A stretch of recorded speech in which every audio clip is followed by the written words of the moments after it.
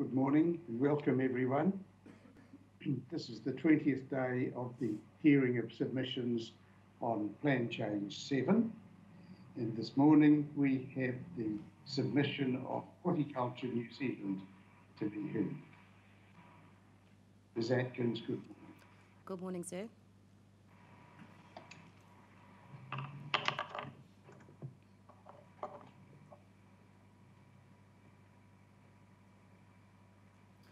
Sorry, I'm just checking there was nothing else that needed to be covered. Are you just happy for me to start, sir? Whenever it suits you. Thank you. Just as is comfortable for you. Thank you very much. So I'm just going to introduce the team, which is up on the screen for those of you who are here, and hopefully you have it in front of you. So we have a number of growers who will be presenting to you mostly this morning. One can't come till this afternoon. So you're going to be hearing from the first 5 growers this morning, and they're all here.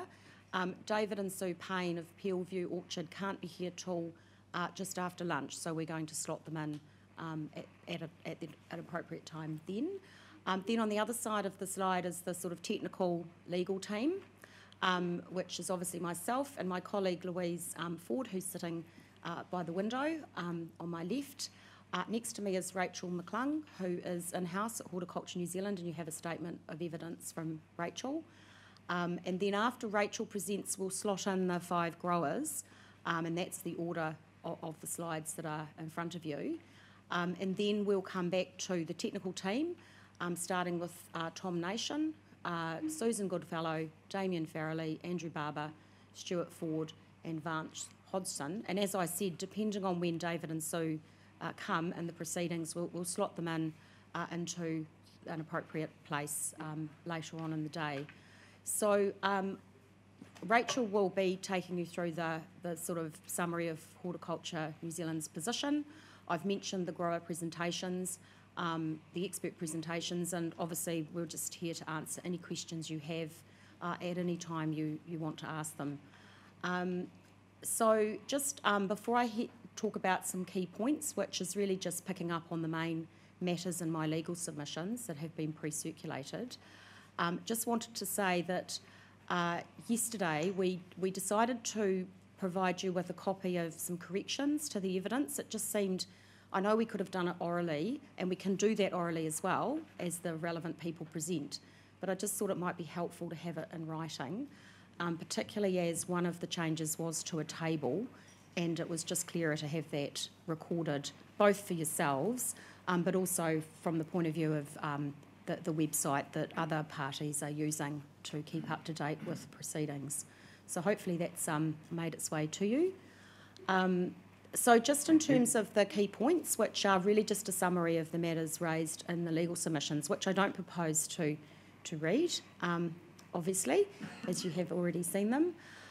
So what Horticulture New Zealand is seeking is essentially a bespoke approach for commercial vegetable growing. And it's our evidence and my submission that is consistent with the regulatory framework of the overall plan within which Plan Change 7 sits, and also with the RMA. And when I mention the RMA, I am, of course, also including the higher order documents that you must also give effect to, and I'll talk about the PC7 2020 shortly.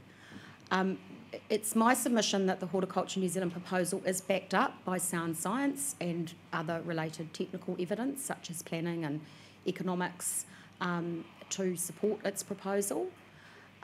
It's our submission, and we can talk about this more fully, and we all have had the benefit of being able to see the Potatoes New Zealand presentation to you in particular.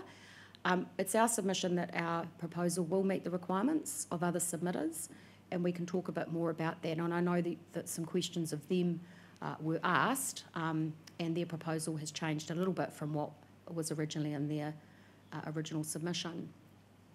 Now, I also, in my submission, legal submissions, you'll see I've listened to and had the opportunity to read the legal submissions, particularly of the council, but also Department of Conservation wrote some reasonably sort of comprehensive legal submissions, and I've read both of those, and I agree with the assessment that with regard to the MPSFM 2020, that if there is scope to do so, so if the submissions give you scope to do so, then it can be considered and possibly even given effect to.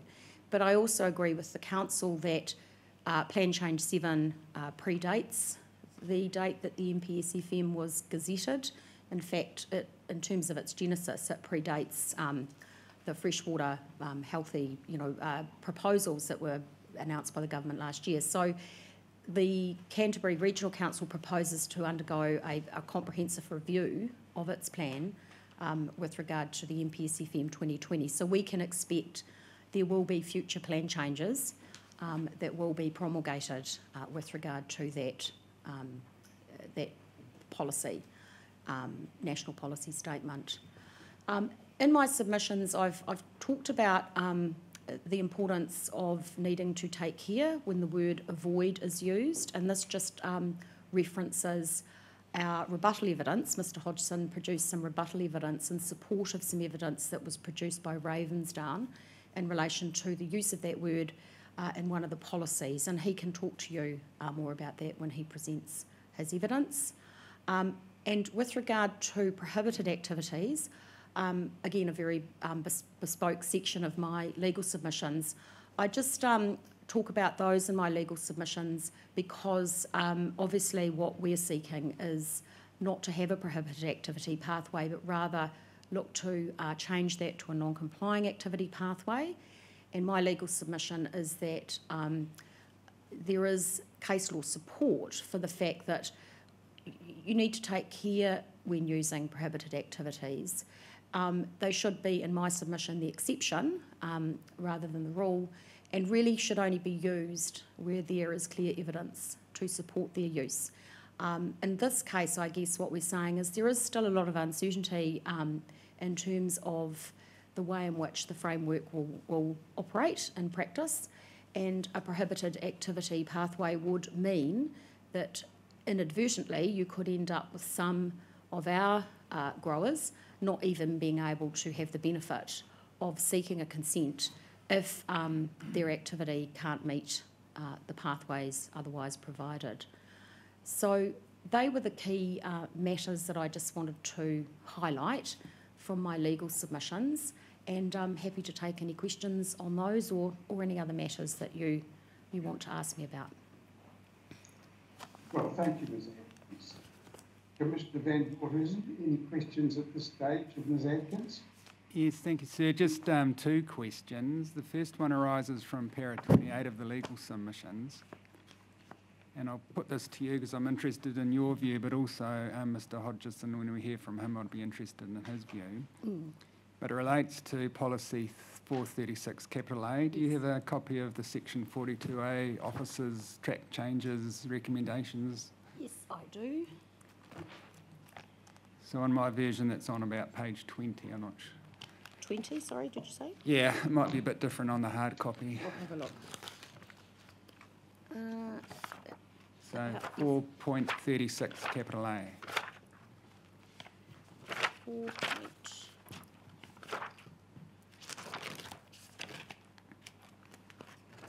Yes, I've got it in front of me, thank you.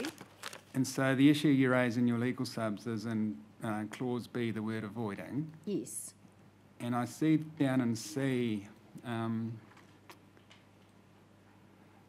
in D, sorry, yes. It starts with the words constraining as far as practicable. Yes. And a thought I had was, would it be, in terms of your concerns, if the word avoiding was replaced with those words constraining as far as practicable, given that those words are already in the policy, would that meet your concerns as well? Would. Yes, it would. I haven't had a chance to discuss it with Mr Hodgson, but he can address you separately on that point. I mean, we didn't pick this up in our original submission or in our evidence in chief, but we obviously noted it in the Ravensdown planning evidence. And having reflected on it, decided that it was important just to put our view forward. I just think avoid, as we know, is now to be determined to be quite constraining, completely constraining. So there's absolutely an intention in the policy to provide a limiting framework, but it shouldn't be absolute. So that's that would certainly meet my requirements, Mr Hodgson. He tells me I'm not going to be inconsistent with something he might address you on later, so thank you. Thank you.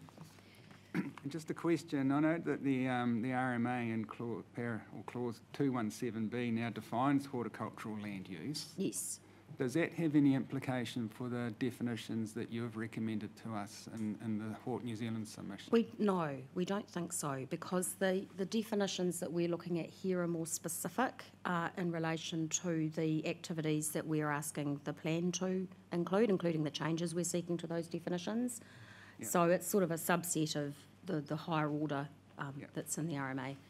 Okay. And then not really a question, but just in terms of this issue that's raised in your submission, the threshold for the permitted activity, 0.5 hectares versus 5 hectares. Yes. I just noted with interest that the NES-FM regulation 8(1)(b) uses 5 hectares as a threshold. It does, and from memory, I think in Mr Hodgson's evidence, he talks about that. If not, we have discussed it, and I guess the point is that it would be consistent, yes, therefore, with the NES. Yeah, that was just a thought I had too, but no further questions, thank you. Thank you. Any questions at this stage, Ms Solomon? No questions from me, thank you. Ms Atkins, I didn't want to ask anything about your legal submissions, which I found clear and easy to follow, thank you. But I did want to ask a question about something in the original submission. Yes, certainly. And this, I think, comes on the page 5 in the version that you get on the screen, but it's probably not there in the version that you have in your hand. So let me see if I can find that. Yes, section 4, yes. 40 heads overall submission. Can yes. you find that heading? Yes. Now, if you go down from the first paragraph stands on its own, and yes. then becomes a paragraph where Hort NZ talks about a list of things that it says are fundamentally flawed. Oh, yes, yes. Strong language. Yes, it is strong language, sir. And I'm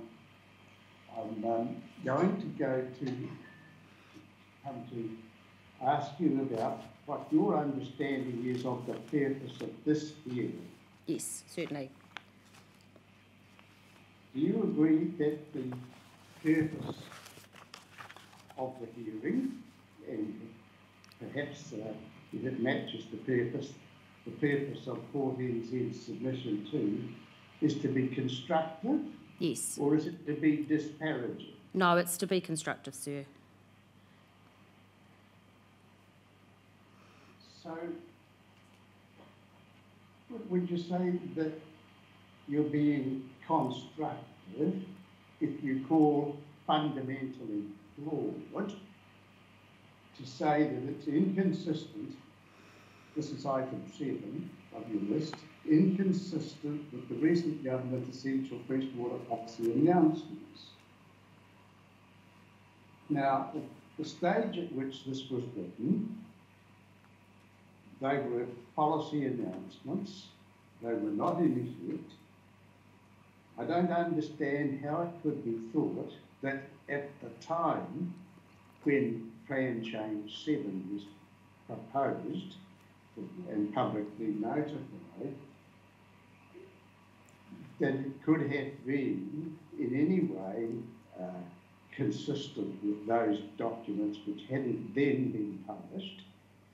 And I think that it might even have been said to have been impertinent for Plan Change 7, even if it had been possible to conform with those proposals, because they were proposals to go through quite an elaborate process of consultation before they were adopted, as we know, only a few months ago. Correct. So I'm not understanding really how this shows how Hort New Zealand wishes to be understood as taking part in these proceedings, whereas you and I agree, the purpose is being constructive rather than discouraging. Yeah. So, sir, just to answer you in respect of two things. Firstly, the use of the words fundamentally flawed, I agree, is somewhat overstating the position. I think it's fair to say that it's Horticulture New Zealand's position that the framework as notified had flaws in it. They're not necessarily fundamental flaws, but certainly flaws that Horticulture New Zealand is seeking to have addressed and amended through the submission process. So hence is wishing to be constructive in that regard. With regard to point 7 specifically, I agree with you that there is no way that the council could have, well, there's no way the council could have been expected to, in any legal sense, give effect to the freshwater policy announcements that were made around the time that Plan Change 7 was notified, in the same way that there's no legal obligation upon you as a decision maker to give effect to the MPS FM 2020 and related documents, except to the extent the submissions give you scope to do so. So what I would say, though, in relation to point 7, is that those announcements, and we've mentioned them throughout the evidence, and now the policies that have landed, are kind of relevant to the conversation. And we did know in general terms some of the things that were likely to come through the system back at the time that PC7 was notified.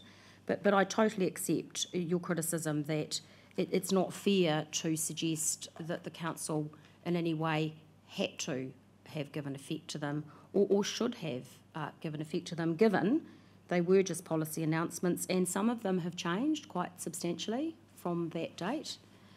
So apologies for that, sir. It's again, I just comment that we certainly think the framework is flawed. We're not meaning that in any pejorative sense. Just the fact that the purpose of the plan change was in part to provide a pathway for commercial vegetable growing activities, and the problem is we say in our evidence and in my submission that we haven't quite got there yet, which is why we're here before you today. Well, thank you for your response. Let us understand that our wish as commissioners is to have a constructive process, and that will be easier for us, despite the scale and scope of the proceedings. It will be a lot easier for us if we don't get distracted by disparagements, to put a mild word on it, and if we instead just keep our eye on the ball of being constructive. Absolutely, sir. Now, where would you like to take us next? Right, thank you. So the first, we'll get into the evidence. So the first person to address you is Ms. McClung, who's the Environmental Policy Advisor at Hort NZ. So you have a statement of evidence from her, which was pre-circulated back in July. And what Ms. McClung will do is she will highlight aspects from her statement, similar to the way I did it in my legal submissions, and then obviously be there to answer any questions on anything she presents today and any detailed information in her statement of evidence. So I'm just going to hand the microphone over to her. Yes, thank you. Good morning, Mr. Clark. Good morning. Good morning, Commissioners. Good morning, Council officers. As Ms Atkins said, I'm the Environmental Policy Advisor, South Island with Horticulture New Zealand, and in this role I represent the interests of growers at the regional and district council processes across the South Island, sometimes in the North Island when needed, and also in central government processes when needed also. I've been in this role since October 2017, and PC7 was one of the first projects that I was asked to work on. So I'd like to take a moment just to acknowledge the efforts of others in getting us to this point in the process. So firstly, ECAN. Back in November 2017, I met with Tammy Woods, Principal Consents Advisor with the implementation team, and she worked with me to identify the issues.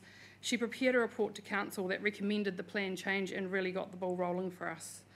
Then early in 2018 through to 2019, we worked with Olivia Cook and Andrea Richardson, senior planners in the policy team. Both were very constructive to work with, and they established a growers working group with us. This was very helpful in refining the issues and testing potential solutions.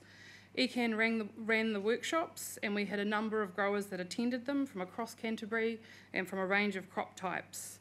So I'd like to also acknowledge those growers who gave up their time. The growers in the working group were David Hadfield, Alan Lim, Peter McCracken, John Evans, Rebecca Turley, Sarah Kikastrahana and her daughter Jessica, and all these growers were put forward by the Canterbury Horticultural Society, so I'd like to thank them for putting them forward. I'd also like to thank Councillor Claire Mackay and the full Council for hearing our concerns regarding the notification timeframes for PC7 and pushing to extend these. There was certainly a lot of material to digest, and we very much appreciated the extension of time. And lastly, from the ECAN perspective, Tavisha Fernando, the Hearing Secretary. Tavisha has been fantastic in liaising with us. She's been very timely, accurate and professional, and it's certainly helpful as a submitter. I know that she'll have a lot of people that she's dealing with in this process. Next, I'd like to thank the primary sector representatives that we've been working with. We have great collaboration with these throughout the process. They're a fantastic group to work with, and I really appreciate that they've come to me with their queries, and we appreciate the support they've shown HortNZ in this plan change, and also they've challenged us when needed. And they are Charlotte Wright from Dairy NZ, Lauren Phillips from Beef and Lamb, Anna Wilkes from Ravensdown, Hannah Ritchie, Pork NZ, Dr Lionel Hume, Federated Farmers, Julia Crossman, Opua Water, Paul Rees and Laura Bunnings from Water Strategies, representing Waimak Irrigation Limited, Kari Bunnett from Ellesmere Sustainable Agriculture, Eva Harris from Irigo, who's also here with us today, representing a number of irrigation schemes. And we're very happy to have such a great team of rural professionals in Canterbury, and we think that the outcomes of the Canterbury Land and Water Plan will reflect this. Next, the HortNZ product groups. A special thank you to Onions New Zealand, Vegetables New Zealand, Processed Vegetables New Zealand, and Potatoes New Zealand. I'd like to specially mention Potatoes New Zealand for the science they've brought to the process, particularly how they're leading the way with Overseer to improve the accuracy of their crops. Their leadership has stimulated investment by other product groups and has been the basis for the new Sustainable Vegetable Systems project to improve the accuracy of Overseer for other vegetable crops. And if the panel have any questions regarding that, then Mr. Andrew Barber, who's here with us today, is directly involved in that project and could provide further comment. And then our growers, very big thank you to the time they've taken to submit and present to the hearing panel. This assists HortNZ in explaining the implications of PC7 and to the reporting officers and the hearing panel. I'd like to thank Dave and Des Winter and Sarah Hahn at Kikistra, who's presented before us today, and then also the growers that are present with us today. In these presentations, we want you to understand that there are some further refinements that can be made to provide the outcomes that can work for our growers. This is just a slide of all the product groups that we had. I won't go into that in detail as this has been pre-circulated, but there are 22 product groups across a range of fruits and vegetables. This slide outlines the key outcomes that HortNZ seek. And again, as I realise this has been pre-circulated and Ms Atkins has gone into some detail, I won't read them verbatim. I'll just reiterate that the presentations you hear today from our growers and experts will reinforce the outcomes that we're seeking. And this is another way at looking at what it is we're seeking. We've used a flow diagram both in our submission, and then here we have included a similar diagram for ease of comparison. We've highlighted in red where the HortNZ position has altered from the original submission, and this is through the review of the Section 42A reports and the development of HortNZ evidence. We've found a useful diagram in explaining our position to growers and other submitters, and we hope that you find it of assistance also. And then here is the HortNZ strategy. This provides us guidance on how we set our on how we operate, and it sets our purpose and vision. It was adopted by our board earlier this year, but I believe that our team have been working to the values outlined here throughout PC7 regardless, particularly when it comes to the how we work, which is the orange bit down the side. And just to pick out a few key ones, I believe that we've been proactive in our engagement with ECAN, as demonstrated through the Growers Working Group. We've been taking a pan-sector view. We have been evidence-based, and we are future-focused in our submissions. Being future-focused is particularly important to ensure growth is possible for our sector, to ensure that our growers can fulfil the HortNZ vision of healthy food for all, forever. And while this is our vision, we acknowledge that to produce healthy food, we need a healthy environment, and therefore to fulfil this vision, we must operate within environmental limits. Thank you for listening to my presentation. I'm happy to take questions on my statement now or at any point, and then I'll hand it over to our next presenter, Mr. Ben Scott from Scott Fresh. Sorry, Sarah, just to add, Ms. McClung did produce some speaking notes, so if it would be helpful, we can provide them to the hearing secretary if that would assist. Yes, thank you. Please do that. That would be good. Commissioner Van Voorthuizen, any questions of Ms. McClung concerning her evidence or her address just now? No questions, but I did find your evidence provided useful context, and I thought the flowchart that's on slide number 10 of 89 provides a useful summary of what you now seek, so thanks for that. Thank you. Thank you. Commissioner Solomon? No, I have no questions either, but I found Ms McClung's evidence very clear and easy to understand. Thank you. Thank you. Yes, well, thank you. We can go now to the next speaker. Great. Thank you. So we're just going to bring him forward to the microphone next to me. Take your time, there's no rush. Thank you. So, yep, you just grab some. While he's getting some water, I'll just introduce Ben Scott of Scott Fresh. Again, there's some slides in the PowerPoint presentation. He is one of the grower case studies that's attached to Ms McClung's evidence. So obviously he can answer any questions in relation to that case study at the end of his short presentation, or any other questions you might have of him. So the floor is yours. Right, okay. Thanks, Commissioner, Chairman. To give you a bit of background about Scott Fresh, the business was founded in the 1970s, so we're around 40 or 50 years old. I've been running the operation since 2004. As an operation, we've moved north from where we were originally was in Marshlands. Then we've moved up to North Canterbury, up to the Conway Flat. We then moved out to Southbridge, and from there we've sold the Southbridge farm and moved up to Spotswood near Cheviot. So yeah, we've had a history of moving.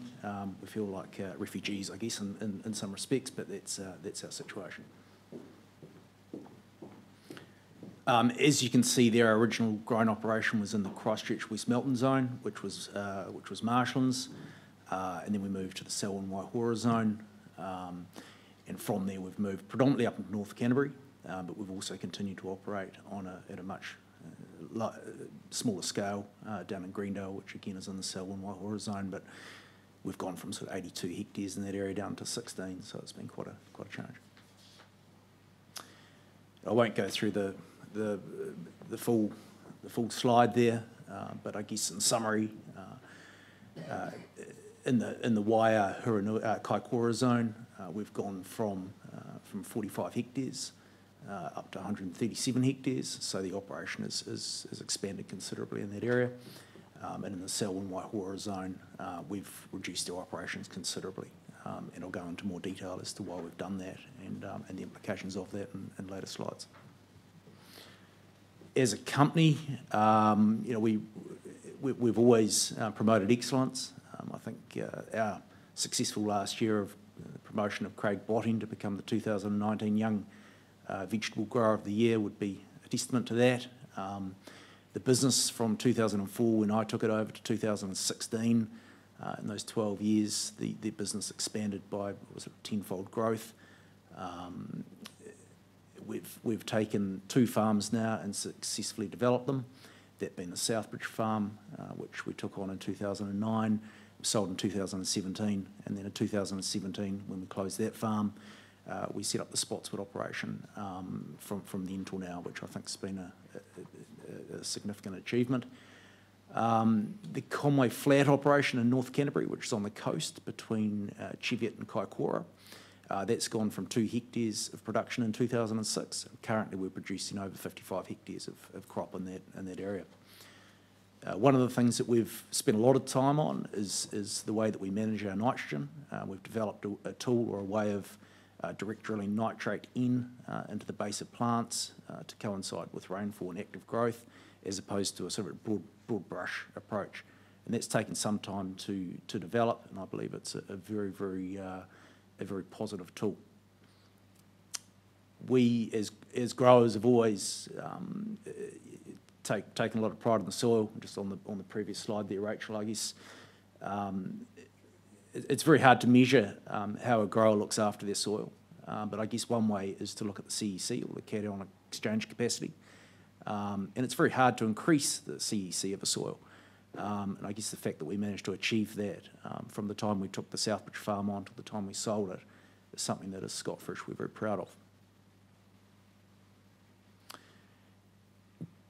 Yeah, the business up until 2016 was there was a lot of growth and there was a lot of excitement in what we were doing. However, our business relies on rotation. Without rotation of the crop, we don't have a business. And I think there's a perception that without rotation, you might end up with a little bit more disease, you might get spots on your leaves, you might get slightly lower yield. However, the reason I put that photo on there is to show without rotation, that's what you end up with. And that disease there is called sclerotinia, and that results in total crop loss. So it's not a case of a slightly less presentable crop, it's a case of no crop. And that's the challenge that we're facing. And as I say, our business hasn't grown since 2016. In many respects, it's gone backwards. We as a business have gone from a position of strength. We are one of the only growers in Canterbury that can produce green vegetables for 12 months of the year, which is something that we've always been very proud of and something that we hope to be able to continue to do. But with, we've gone from a farming operation in an area that was, forgive me, I don't understand the terminology, but fully allocated to an area that's very low, surrounded by very low intensity farms, sheep and beef farms. And that for us has been the biggest issue, and it's given us the lack of ability to expand our operation. Okay, yep. So, and again, just going back to the Young Vegetable Grower of the Year, person that was featured in the slide previously, he's now moved on. And I think people like that often do move on because as a business we're not able to grow and provide them the opportunities which we would had we had the opportunity to go on to do bigger and better things. We've also significantly, on that, had to walk away from purchasing land that we would have liked to have had the opportunity to buy, and we've done that because there really isn't a pathway for us as an operation to go onto that land because, again, the history on that land is of a low intensity sheep and beef operation. So where we were in Marshlands, we operated there, Dad operated there in the 1970s through to 2007. It's an at-risk zone.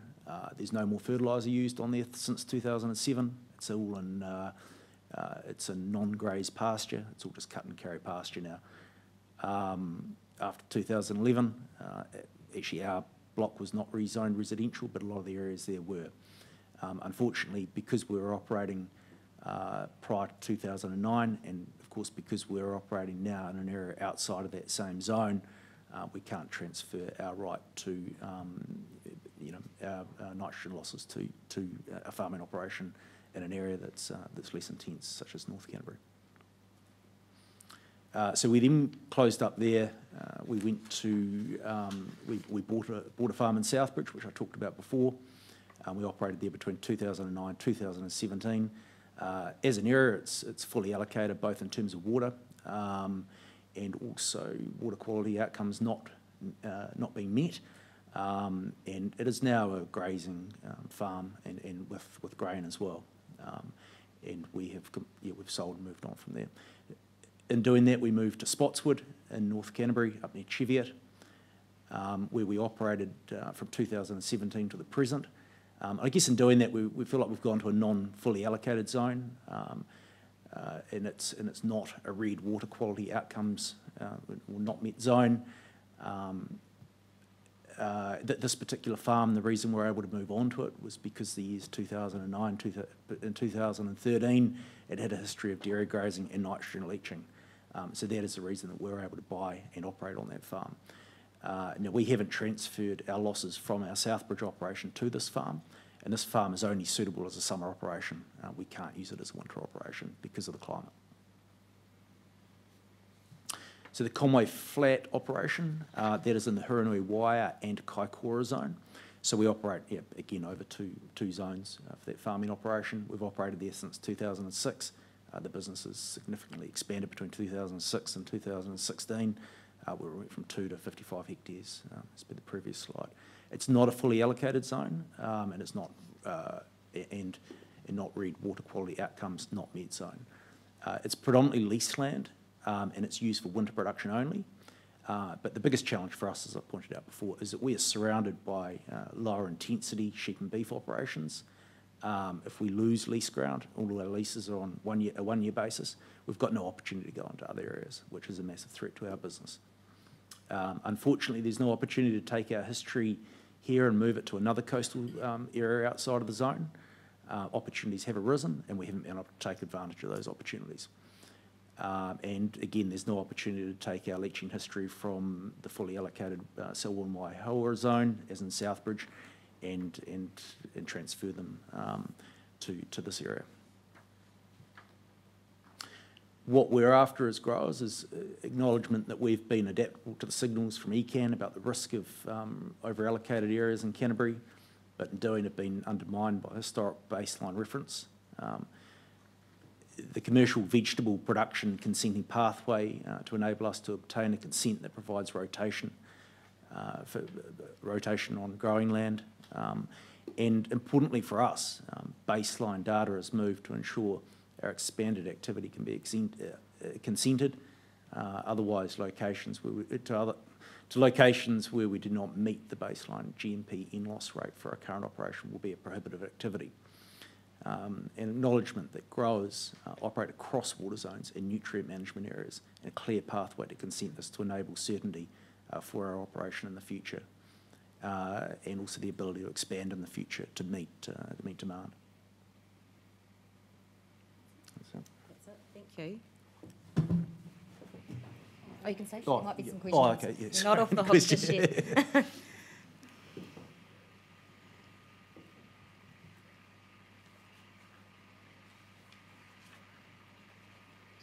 Sorry, sir. Sorry, that's the end of Mr. Scott's presentation. So if there are any questions of him, he can attempt to answer those. Mr. Brumby, No questions, but thanks for the practical examples of the issues that you're facing. Appreciate that. Mr. Solomon. I'm going to let you off the hook too, because I've got no questions. Yeah, thank you. Well, thank you, Mr. Scott, for explaining your own personal experiences and how they relate to the important submission. Thank you. Thank you. Yep. Thank you, sir. The next of our grower group to present to you is Ross Hewson, who's going to come forward now. His presentation should be the next in the slide package in front of you.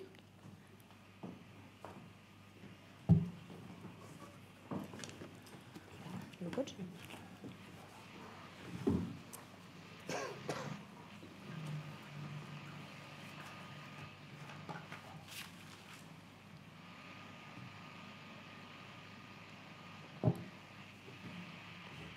Good morning, sir. Good morning. We've been farming in Canterbury for close to 100 years. We've been at our location in mid-Canterbury for the last 20. We moved there to increase our vegetable and intensive cropping operation and grow potatoes, processed potatoes and vegetables for both McCain and onions for export. We've tackled, some 10 years ago, we tackled our nitrogen loss to understand what we were doing. We were concerned that Overseer was throwing up some numbers that we, it's just, sorry, do I have to speak to that? Oh. Do I have to follow this way? You don't, yeah, it would be, yeah, could Okay. you just run us through the Yeah, slides? okay. Sorry, we can, sorry, we're just making sure what's in front of you is what's in front of Mr Hewson, so could you just, you can put forward if you wish, but can you just run through the slides? Yeah, Is okay, that yeah, no, I'll And just go then to the come slide, yeah, input, okay. So we farm at various locations in mid-Canterbury and they're highlighted in the red there. The diversity of sites just assists us with hail. We're in the same water catchment, but those locations do help us avoid some of the weather events which are pretty devastating for us. So water, we monitor our water use pretty intensively between weather events and crop requirements. We've found excessive water and fertiliser use is very detrimental to the crops that we grow, particularly the shelf life and also our customer requirements. They can end up, we can end up in a position where we lose our entire crop through the overuse of water and nutrition. We've had significant gains in production over the last 30 years, particularly around our inputs and outputs. I guess we've learnt through genetic advancements and plant breeding science and technology has assisted crop husbandry, and we've been able to target our nutrient inputs to meet crop demand when it requires it. The use of technology such as FieldNet with our irrigation has also significantly assisted us to be more efficient and meet climatic and crop demands in line with our best management practice goals. So Global Gap, currently we're required to have Global Gap and New Zealand Gap certifications for exporting of our crops.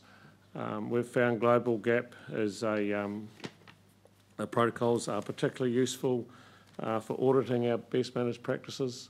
They ensure that we, I guess, are kept on our toes and continually evaluating what we do and how we do it to meet their expectations.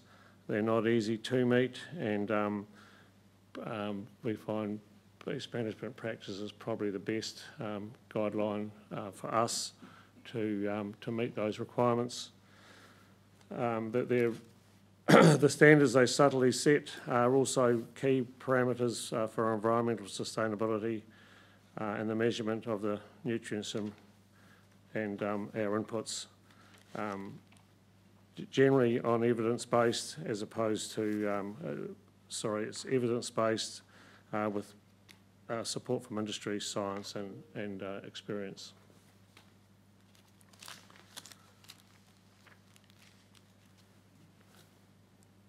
Overseer has been we're under the BCI scheme in Mid-Canterbury. Overseer has been a key component and requirement of that.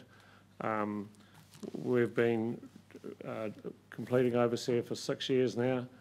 We've become very frustrated at times with that. It's an assumption model, and the experience we had probably 15, 16 years ago with Crop and Food, along with McCain's, an evaluation of our potato growing model demonstrated what we were doing at the time had very minimal impact residual impact on the soil from the nutrients we were using.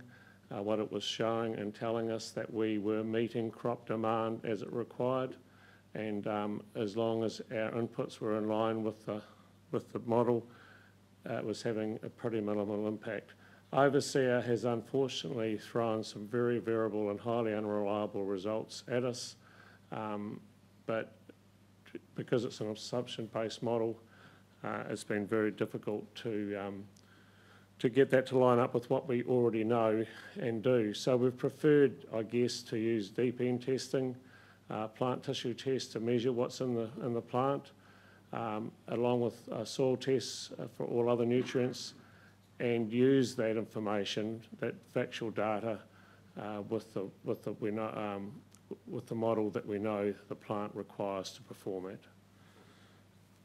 We've found over the years that this has been borne, that evidence of this, our nitrogen requirements post-harvest have been more for the crops that we intend to grow. In other words, we're leaving less behind.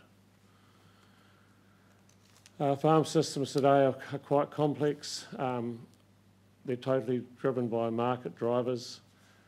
To be efficient and to commercially be effective, you're very much driven to be efficient and improve those efficiencies on an annual basis.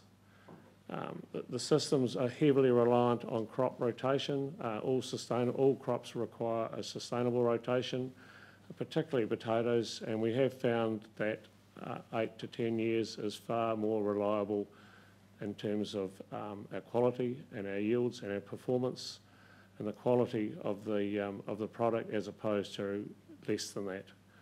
So because of the area that it requires to grow potatoes to rotate on, we are forced to lease ground and do so on an annual basis.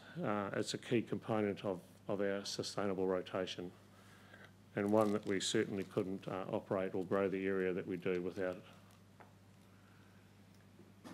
So that's the end of Mr. Hewson's presentation, so he can answer any questions you might have of him.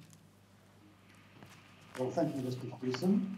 Do you have any questions of Mr. Hewson? Commissioner Van Dorthausen? No questions, thank you. Commissioner Solomon? No questions from me either, thank you. Very interesting, thank you, Mr. Hewson. We're grateful to you for coming in.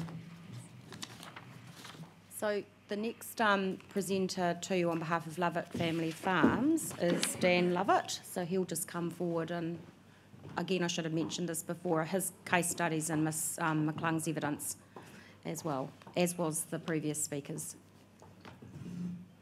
Thank you. Right, morning all. Good morning to you, Mr. Lovett, and thank you for coming. No problems. Obviously we're a family-owned business, operating for 3 generations.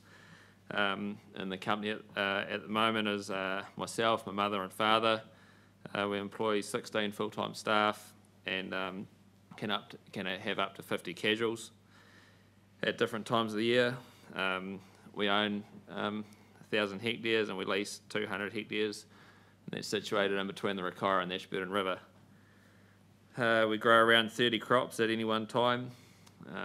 Obviously they're all stated there. Onions, potatoes, carrots. Vegetables are probably our main interests and products at the moment. To give you a little bit of background, my grandfather farmed in the same area. He was a sheep and crop farmer.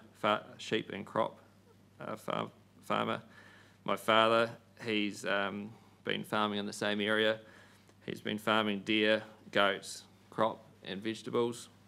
Myself, I've been farming crop, vegetables and berries, and I've also got a son and 2 daughters, and what they're going to be farming in the future is probably all our guess. So state that. On the next slide, that's all of the locations that we operate at. So in there is leased land and owned land. There's a pack house, storage facilities, and also sub-base locations. And yeah, mainly on that leased land growing potatoes, onions, beetroot and carrots. This slide here shows the nutrient zones. So we obviously have operations that are in different nutrient zones, but we also lease land on farming parcels that are split in between nutrient zones. So you can see one that's in between well, there's two in between the red and the yellow, and then there's another one on the right hand side that's in between the red and the green. So it's very difficult if we have to manage nutrients on an individual farm when we can only work on half the farm for one loading and half the farm for another loading. The next slide shows obviously the blue squares where our farms and our lease blocks are. There's two irrigation schemes highlighted in that, the red scheme and the green scheme, the BCI catchment area in the red and the Ashburn Lyndhurst in the green. We also have another 4 schemes that are not shown on this, with the Green Street shareholders scheme, and there's one other that slips my mind, and then we also have individual consents for each farm that's not involved in a scheme, so quite a complex situation there.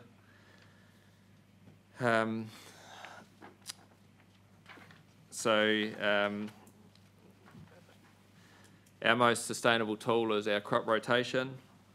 I've done a fair bit of travelling around in the world, and you go to Washington State for one example, and they have got 3 crops, potatoes, wheat and onions, and to get their crops to produce, their onions to produce, they're fumigating their soil before they can grow the potatoes. So we don't want to go down that path. We want to minimise soil-borne disease by rotation. We want to reduce fertiliser inputs by crop rotation, whether that's putting peas in or a legume in before we grow different crops, and we're managing to do that and do it well. But to be able to do that, we need to be able to lease land and to be able to spread our risk and keep our rotations out long, so we don't have to rely on chemistry.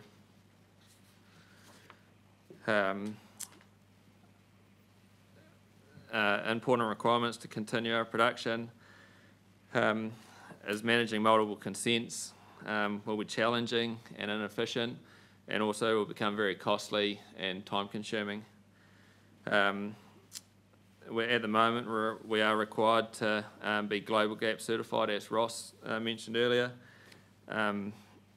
We need that for our buyers, and some of the things, I'm not sure if you know the contents that GlobalGAP covers, but I thought I'd just read them out. We have in the GlobalGAP certification, we have to go through traceability, propagation material, soil management and conservation, fertiliser application, water management, integrated pest management, plant protection products, equipment, site history and management, record keeping and internal self-inspection, hygiene, workers' health and safety and welfare, subcontractors, waste, pollution management, recycling, conservation, complaints, recall withdrawal, food defence, GlobalGAP status, logo use, traceability and segregation, mass balance, food safety, policy declaration,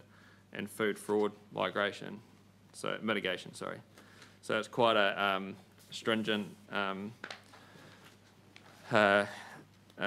process to go through, and it's needed all over the world, and it's worldly renowned.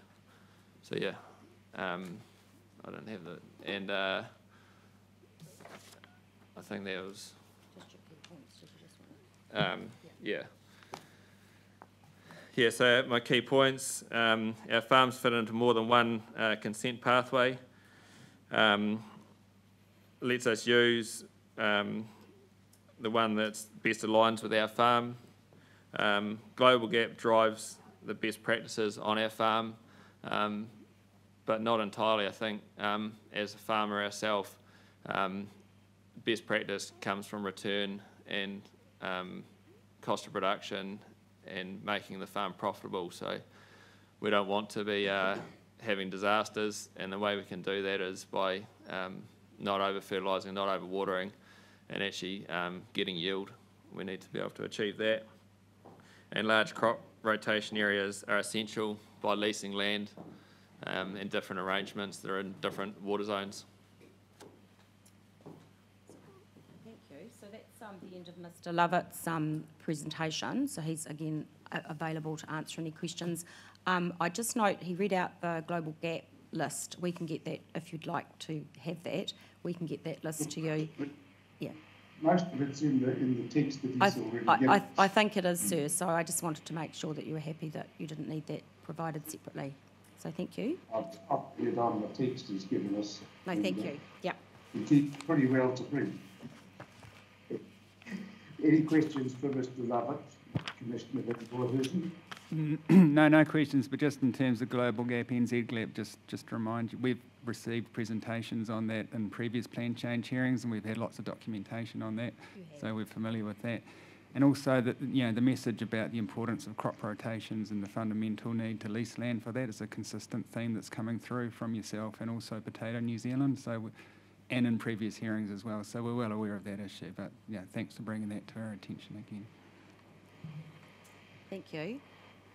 Commissioner Solomon? No, I have no questions either, thank you. Well, Mr. Lovett, thank you very much for your clear explanation. It's been easy to follow and helped, of course, by the slides that you've produced. We're grateful for you coming in and presenting it. Thank you. Thank you. Thank you, sir.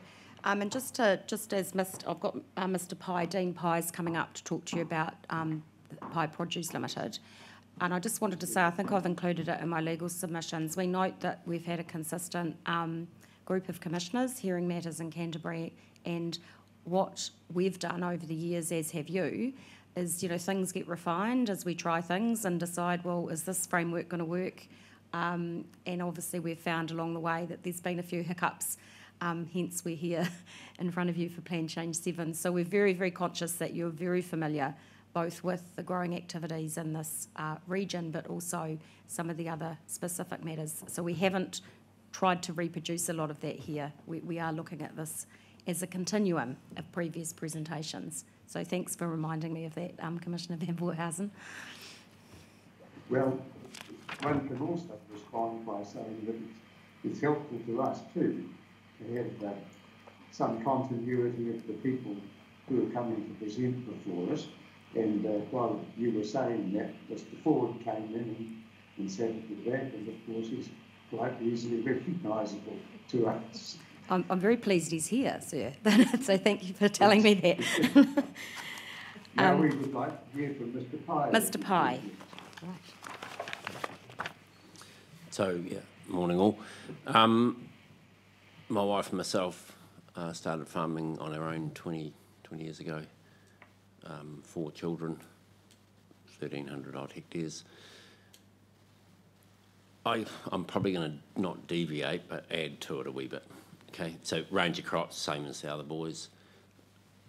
In '92, I was fortunate enough to be chosen to go to the UK and throughout Europe and the States with Teagle chicken, and the idea of the trip was to increase wheat yields. So back then we were applying, it was taking 50 kilo or 45 kilos of N to produce a tonne of wheat. Through that trip, within the next 3 years, or after that trip, we are now doing it on about 12.5, 13. So where I'm coming from there is we've made some serious gains over the years, and that has brought about the crop rotation. We have.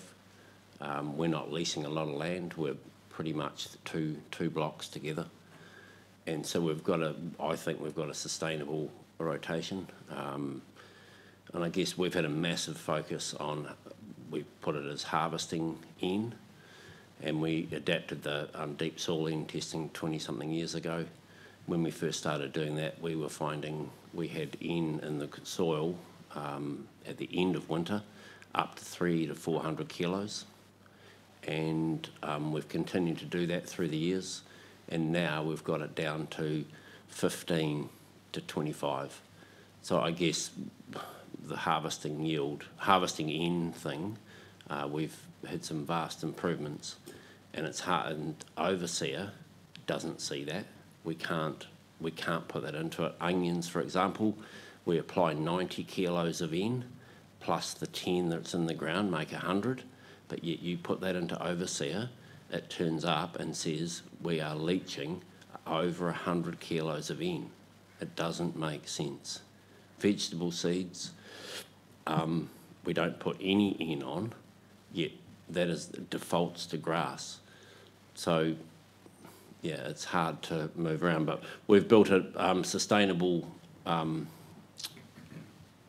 crop rotation, and yeah, well, it would handicap us because we'd have to come back on that.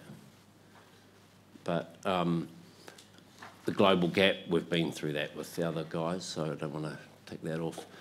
Potato varieties, we've had some big gains there in yield and applied N. So if you divide them out per tonne, yeah, we've more than halved the amount of N going on the ground per tonne.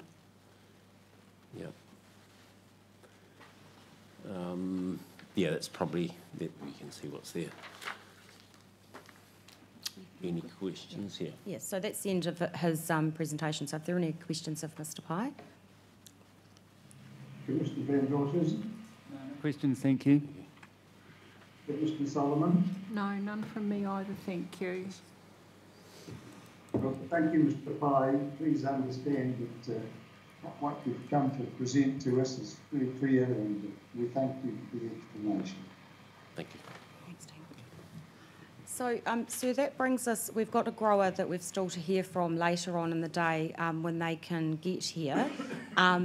So that was the Peel View Orchard, which is the next presentation. We'll come back to that when those growers arrive. So what we're now moving into is the specialist technical team. So if you're just happy for us to keep on going without a break, we can do that. Well, we'll take a break at some convenient time, but... No, it's probably a bit early. I was looking at the clock as well, so I just thought I'd just give you that opportunity to take a quick pause. Yes, let's do that now. That's a sensible time. Thank you for the suggestion. We'll break the quarter of an hour now. Thank you, sir. Well, I think we're nearly ready, Ms. Atkins, if you'd like to continue. Thank you, sir. Yes, so just I'll just quickly introduce Mr. Nation, who's done the spatial assessment included in his evidence dated the 17th of July. And just to remind you that the very important correction to his evidence was to ensure that the table in his evidence, which will also be duplicated in the slides, which have now been corrected, included the wrong number. It included the 600 hectare growth area as opposed to the 1,000. So I just wanted to make that clear at the beginning of his presentation. So similar to the growers, what Mr. Nation's done is summarise the key points of his evidence in the PowerPoint presentation, and he'll take you through those and then obviously be available at the end to answer any questions you have, detailed questions you have regarding his evidence. So I'll hand it over to him. Yes, thank you. Good morning, Mr. Nation. Good morning all. Yes, so I'm Tom Nation, I'm a spatial analyst, and I've been asked by Horticulture New Zealand to assess the effect horticultural expansion would have on nitrogen leaching and load values. So I've carried out a GIS-based assessment to evaluate the nitrogen load impact on the Canterbury sub-regional chapter catchments for 3 scenarios. So the first one was looking at the expansion under the proposed permitted activity rule and what that would look like if it went from 0.5 hectares to 5 hectares. The potential expansion area in each subcatchment if we were to take 0.5 and 1% load increases for each of those subcatchments, and what the corresponding expansion area could be. and the area available for root vegetable rotations to expand within the existing grandparented nitrogen load. So the image on the right there, the black boundaries, the sub-regional chapter catchment boundaries, and the green is the land use capability 1 and 2 land that's zoned rural and isn't currently horticulture. So the land used in the assessment essentially that could be considered to expand onto for horticulture. So the next one. So in order to carry out the assessment, a baseline data set was created using GIS data and tools. So the first part of it was to apply nitrogen leaching rates to each of the land uses on that LUC 1 and 2 land you saw on the first slide. The leaching rates are based on a table which I'll show you soon.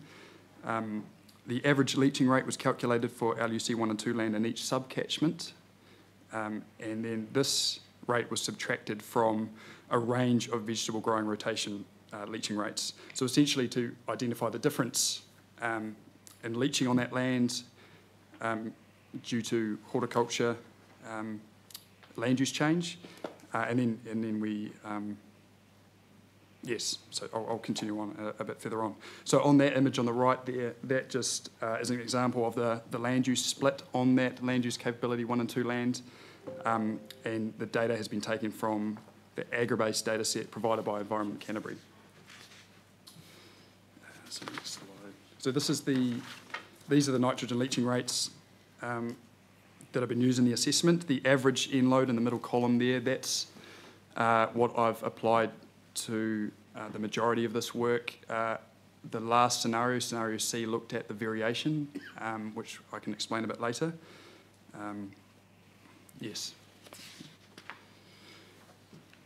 So the first scenario I looked at was to look at the effect altering the permitted cap of the rule 5.4.2 CA from 0.5 hectares to 5 hectares.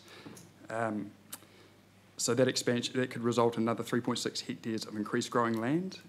So we looked at the NT-GAP database and everyone under that cap currently and brought them up to that level and identified what the increase in hectares would be, but also what the change in nitrogen would be based on an intensive growing rotation relative to the average on the possible land they would expand onto. We also did that, we tested the same thing if the cap wasn't 0.5 hectares but was 5 hectares, and that could result in an additional 155 hectares of growing land. And throughout this, we've used the intensive vegetable rotation, the average at 42 kilogram per hectare per year. So the corresponding effect on nitrogen isn't detailed in that table below, and the last column being, the percentage of the total catchment load up to that 5 hectare cap.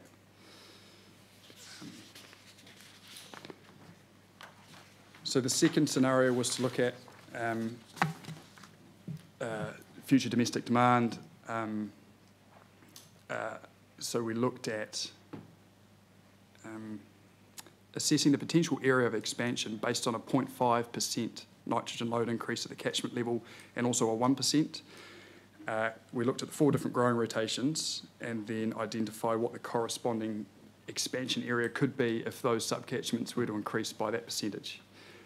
In addition to that, what we looked at was what the percentage load increase would be to meet the 1,000 hectares that Rachel mentioned in the evidence. 1,000 hectares was based on what would be required for a future population growth in Canterbury. So the 0.8, approximately 0.08% of the nitrogen load increase to meet the 1,000 hectares, and that's in the most intensive rotation. So that might be the clarification there. That last line in that table may have said 0.7 and a slightly different number. So yes. And the last scenario I looked at involved using the baseline GIS data set that I used for the first two and calculated the area that root vegetables could expand onto within the existing nitrogen load. So essentially looking at the table on the right, which we've already looked at, looking at the 15% variation in around the average nitrogen load, and applying and using the agri-based data set and some of the data I've already looked at, assessing what that would look like if we were to move horticulture land onto either existing, so the couple of examples there I've used are arable and dairy land. So essentially what that's saying is that if there's about 9,932 hectares of arable land with a nitrogen leaching rate of 32 kilogram per hectare per year, so that's in the upper 15%, and in that table on the left there you can see that root vegetables in the lower leaching rate could fit on that land. And the same thing, I've put another example there of arable, and I've put another example there of dairy land. So that's essentially looking at the variation around the mean, around the average nitrogen load, and we did a 15 to 70% split across the land use to apply these examples. And so that's me. Any questions? So yes, that's the end of Mr. Nation's presentation. Obviously you have his evidence, so it's, if there's any questions of him. Yes. Thank you. Questions? Commissioner Van Rottensen? Commissioner Solomon? No questions from me either, thank you. Thank you, Mr. Nation. You've given us a clear and explanatory presentation. We're grateful to you. Thank you, sir. Thank you. So the next witness in our group of experts is Susan Goodfellow. So again, I'll just grab Susan's statement of evidence. So you have a statement of evidence from Susan, again dated the 17th of July. I'll just introduce you to Susan and let her take you through the presentation, and then, like the others, answer any questions you may have of her. Yes, just rules of line up. I'll jump over this particular screen.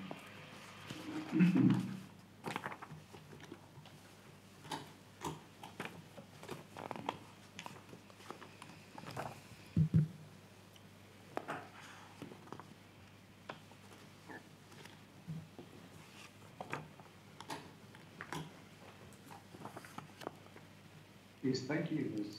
Goodfellow. Good. We're grateful to present your evidence. And if you'd like now to proceed with your summary, that would be great. Thank you and good morning. Look, before I talk about our vision at Left Field Innovation, I'd just like to talk about my role here today. And I see that my work is less technical than the team I'm a part of today, but I'm really linking the market, and particularly the market opportunities for domestic and export growth that meets Horticulture New Zealand's aspiration for increasing vegetable production across New Zealand and in particular Canterbury, and thus the economic and employment benefits for New Zealand, and linking those market opportunities with the growers that you've heard from this morning, that are future-focused farmers, that are innovative and invest in continual improvement of farm practices and new plant genetics to increase outputs and reduce the impacts on the environment. And then finally, looking at linking the standards that farmers comply to, particularly the global standards and certifications that communicate excellence to consumers that care about food quality and safety and the environmental impacts of food production. So those are the three pillars that I'll be talking through today.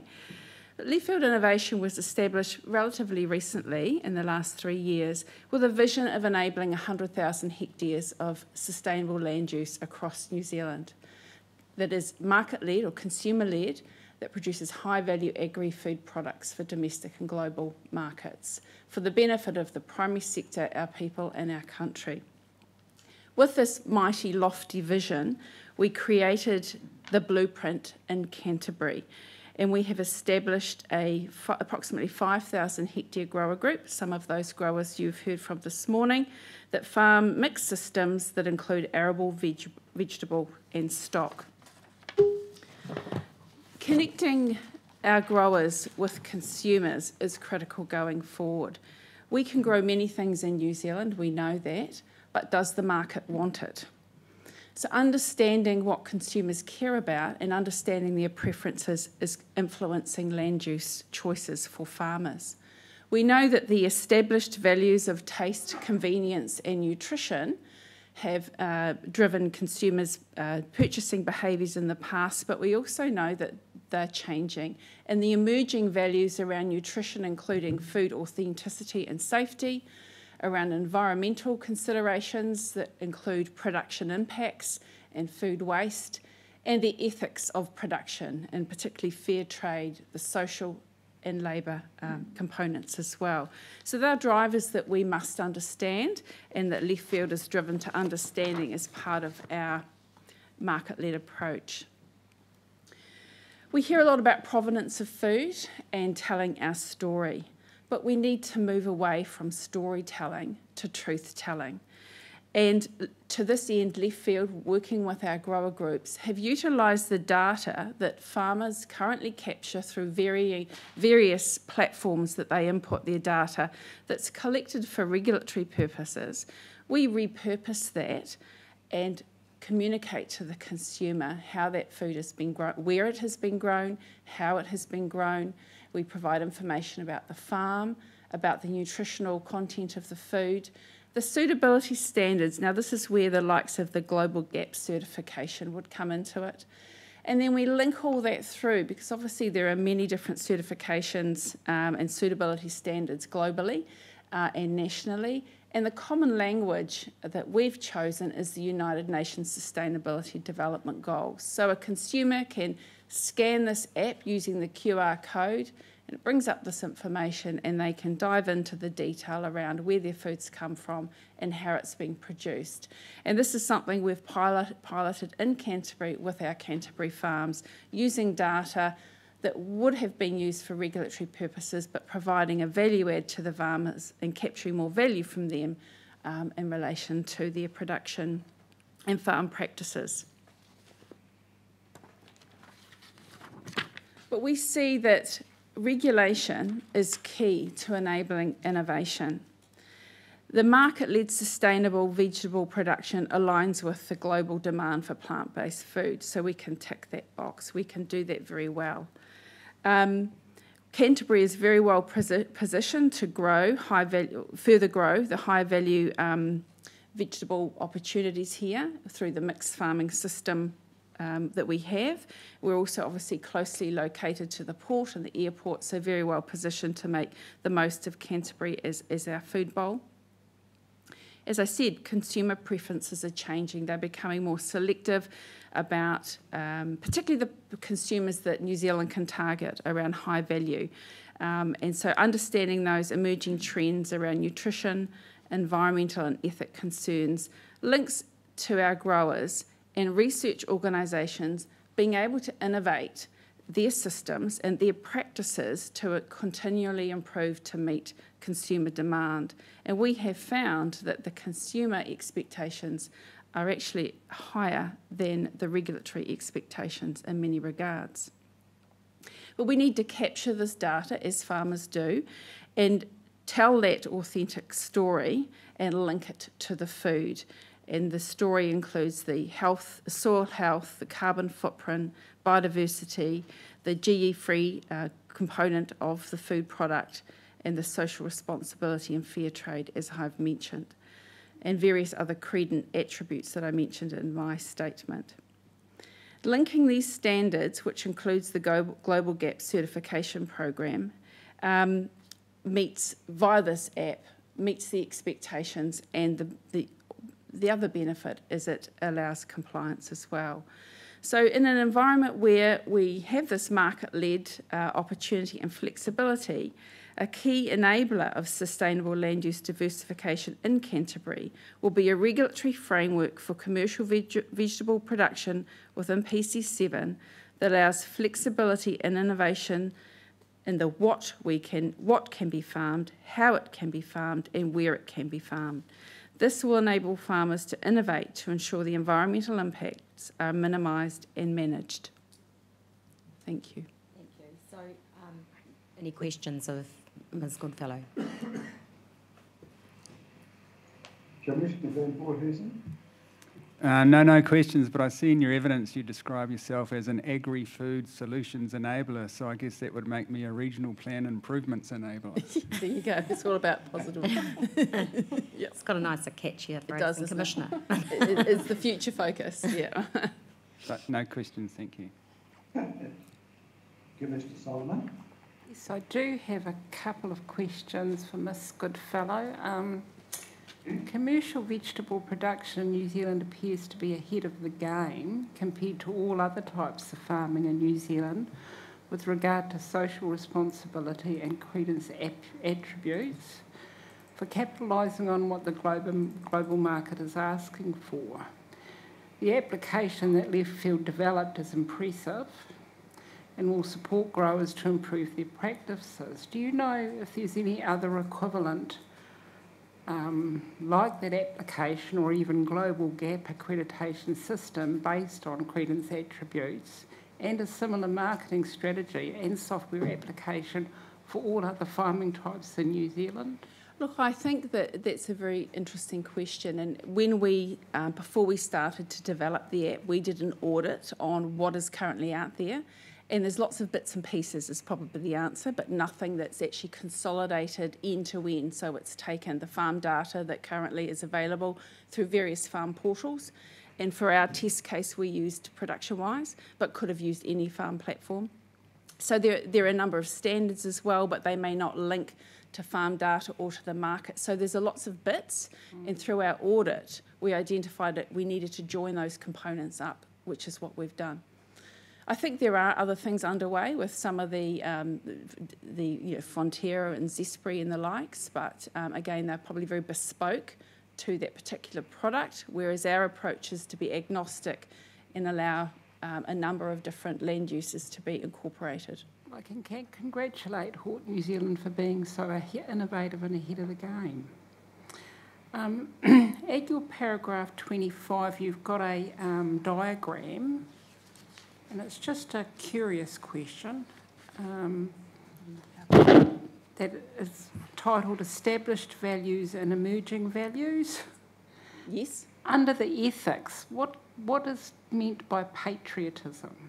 That's often to do with, it's sort of a bit like nationalism, I guess you could say, where people have become very patriotic around their food and value food produced in New Zealand, for example. So we may purchase New Zealand food consciously over something that's imported, and that really looks to increase the demand domestically, for example. A lot of countries, in the UK, for example, are very patriotic around purchasing locally made, and that really does help drive a local economy. That makes sense, thank you. And at your paragraph 39, just to go the other way, we have read Dr. Tim Chambers' evidence on behalf of CCC, which said that groundwater and nutrient-laden vegetables may be the cause of adverse health effects, and he uses the example of colorectal cancer. I know it's not your area of expertise, but do you have a view on this with regard to social responsibility, vegetable production and credence attributes and global marketing? Look, I think that's a very good question. I think the section 39 relates to something that was stated in one of the farmers' evidence. But look, I think this is where the traceability around the nutritional attributes of food will expose, particularly around how it's being produced, linked to the nutritional content, should expose and unravel the quality for the consumer and enable them to make conscious decisions around the types of nutrition that they're purchasing. I think it's not intrinsically linked there right now, but ultimately if we can be very transparent around the practices and transparent around what that means to the nutritional content, then those two essentially can be joined up and help inform those decisions. And I guess it would complement your truth storytelling. Look, I think one thing I'd like to add around the grower group is, and this is probably an indirect way of answering your question, is that it's values-based, and we undertake a values assessment for each of the growers, because we see that going forward in the future, it's not just about an economic imperative, it's about all of the environment, social, cultural and economic. And so we, in our group, need to make sure that the farmers that are participating share those values of creating a win for themselves, a win for the group, but a win for our society. And so that's the starting point.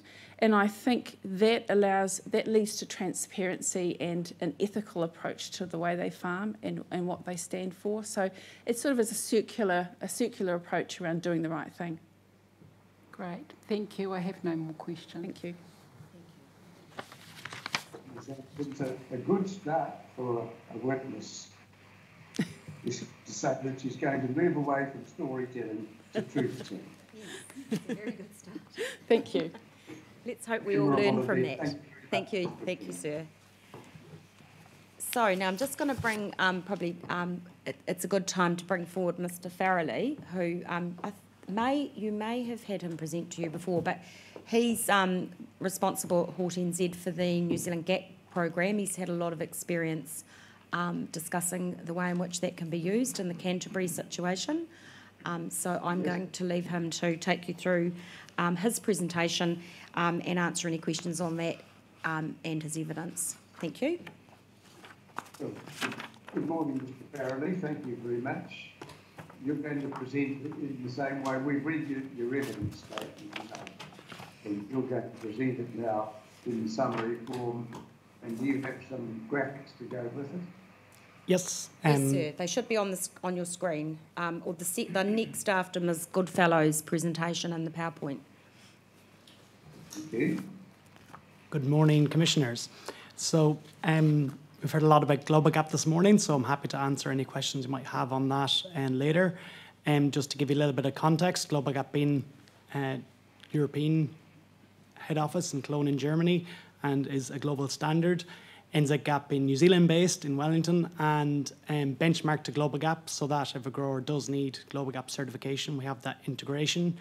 But in terms of what we've done for ECAN is developed an environment add-on that meets those farm environment plan requirements, especially for an audited farm environment plan. So while using that same framework, Global Gap and NZ GAP, essentially the same assurance framework, we've developed the detail around what is required to meet Plan Change 7 via the Environment Management System add-on. So a little bit of an overview of where we are with farm environment plans in Canterbury. So we developed a module to meet all the various areas around soil, nutrients, irrigation, waterways, biodiversity. So it meets the standards, meet the regulatory requirements for the content of a farm environment plan. And we've got a section on nutrient management, which is based, the practices and risk assessments based on the HortNZ Code of Practice for Nutrient Management. And then we link in with nutrient management tools or budgets such as Overseer, Landwise and others, NCheck in Canterbury also. And with the amendment to the RMA, Section 9A, fully expect to get accepted as a certified freshwater farm plan pathway, similar to what the recognition that has been achieved in Canterbury. Looking at the overall assurance framework, a little bit complicated. Just want to emphasise that the assurance framework for NZ GAP and Global GAP are very similar, and the real critical component is on the left, where we have the third-party credibility that underpins the trust in the system. So NZ GAP establishes the standards, but they're independently audited by conformity assessment bodies. Assure Quality and SGS are the two current CABs that we use. And then there's oversight from accreditation bodies who have oversight from MB and Minister of Commerce and Consumer Affairs. So it's not NZ GAP acting in isolation, telling consumers or regulators or supermarkets that growers are meeting the requirements. We have that independent component to it. So looking at a little bit more in the detail of that diagram, the first thing that we would do is with this environment add-on is benchmark to the requirements. So benchmark to Plan Change 7. Previously Plan Change 5 was also accepted for Plan Change 5. Any relevant guidelines and codes of practice. And in terms of hierarchy, if there's a generic code of practice for nutrient management, we benchmark to that. If there's a crop-specific guideline, then that can be adopted in as well. Once we have the benchmarking done, or probably in parallel, we're working with regulators like ECAN and to make sure that we've got everything in place to meet the requirements ongoing. So benchmark is completed, we get the recognition. We're now in the implementation phase where a number of growers have adopted the EMS in Canterbury. There's a range of business types in horticulture where and how the growers manage their market access and the management on their gaps. So individual growers, a lot of the growers that spoke today are those individually certified. Large corporates or very small growers operate under kind of a central management system called a multi-site. And then another central management system is called the grower group or producer group. Familiar with Zespri, that is an example of a grower group where there's one certificate, one Global Gap certificate in their case, across a number of production sites. And in an ECAN context, that would be sort of similar to an irrigation scheme where people are acting as a collective. The independent audit happens at that level for the individual multi-site and grower groups. And if there are any issues, then certification can be suspended or cancelled, but growers do have time to make corrective actions. So in year one, it's up to 3 months, and then ongoing, once they're certified, they have a 28-day period to close out non-compliances. Growers call this the teeth in the scheme, so it is a bit of an exclusive club. You have to meet the standards to become certified, and if there are any issues or people get suspended, ejected from the scheme, in our reporting processes, we are escalating those to Environment Canterbury. The last area that we are doing more in now, because things are getting complicated, is the support area, so advisors and workshops. From a grower's point of view, a lot of the growers that were here this morning and many growers around the country have the same views that growers need to really understand what they have to do and really buy into it. And if they can't meet the requirements, then they probably shouldn't be growing sort of attitude. I can see that side, but I can also see that growers have a lot on their plate. They're dealing with things from lots of angles. So realise that having that support network is important. And also to get implementation of our latest research and guidelines. As they come out, to get those disseminated, then we can see that support network of advisors has been really important. So we're developing that now, or establishing that. In terms of the credibility, again, I could have added some images to this to explain a bit more. But just the audit process itself, there is a strong emphasis on records, like the Farm Environment Plan itself and the components of that, the risk assessment, the good management practices, and in subsequent audits, the action plan, have the growers actually taken the actions that were expected of them. But then the auditor also goes on site, interviews the grower, and sees, do they actually understand the content of their FUP and are they buying into what is expected of them? And then also do a farm walk. So a grower might say they have buffer strips and it might be in their farm environment plan, but the auditor will do a walk of the farm to make sure that those are in place and are up to standard. Finally then on ECAN, so recognised in April last year for Plan Change 5, updated to Plan Change 7 when that was notified in November, and that got accepted in December last year. And in terms of recognition, ECAN haven't just recognised the template, they've also recognised the assurance system and the audits. So NZGAP and Single Libre Pride are the only two accredited schemes in Canterbury currently. And my work in other regions is leveraging off that, so it's been quite a good thing that NZGAP has achieved the accreditation in Canterbury, but also looking at central government recognition that will make it more streamlined for other regions, because ECAN have a lot of experience in this area, other councils not so much. So if they can leverage off that central government recognition, then NZGAP can get on with implementation rather than, I suppose, going around the recognition processes. So that is the end of my presentation. So any questions? I wanted to add, it's been quite hard work for Horticulture New Zealand to get recognition elsewhere, and so it's been recognised in Canterbury. I mean, it's mentioned relatively recently, but in fact you will recall us talking to you about this for many years ago, and it's been fabulous to see it being used and properly implemented in Canterbury. But Mr Farrelly's understating how difficult it's been in other regions. So thank you for your part in that, because it has been a really helpful process, but it's been very painful elsewhere. Absolutely, yeah. So, possible questions, Mr Farrelly? Mr Van Voordensen? He's just got a couple of questions from the evidence in chief that was pre-circulated.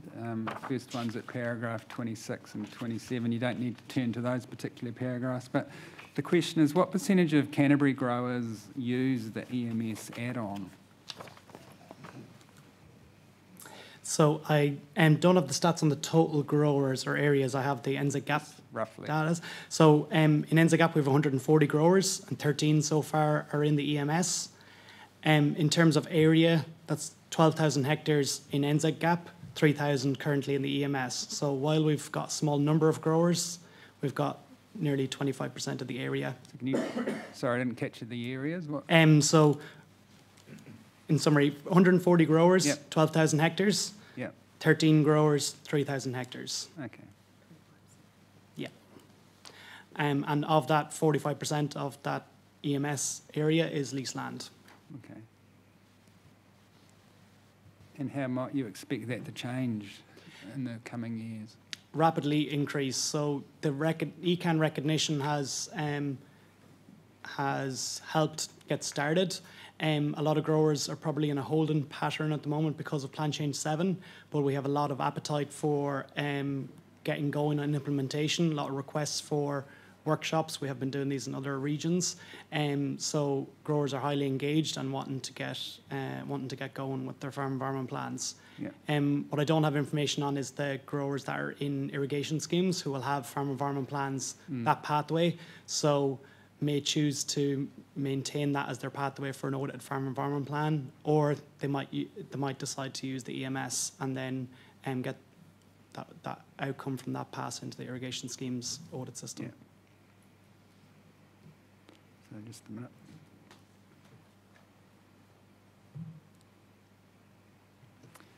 And then at paragraph 48, you say you do not support the requirement for a nutrient budget for a commercial vegetable growing activity, and that it should be removed from the minimum content of an FEP. And I was just curious about that, because from your presentation I understand a nutrient budget is part of the NZGAP EMS requirement, so I'm not quite sure why you're asking us to remove it from the FEP. So I think a point of clarification there is needed. That should be on a mandatory overseer nutrient budget. Completely supportive of nutrient budgeting and growers having decision support tools. Supportive of the NCheck approach, which gives growers a number without the cost associated with an overseer budget that we've heard from this morning. And the research and tools have moved on considerably in recent years, where growers can really optimise their nutrient management, nutrients within their system with better decision support tools like the Landwise tool that's in my presentation. So it's not a no nutrient budget, it's a non-mandatory overseer budget. So apologies for not making that more clear. And then in your paragraphs 50, 51, 52 and 53, you recommend a rewrite of the FEP content, tabular format, collation of cultural values, addition of an option for the ISO accredited program, etc. I couldn't see where that was set out in the original Hort New Zealand submission, those 4 requests.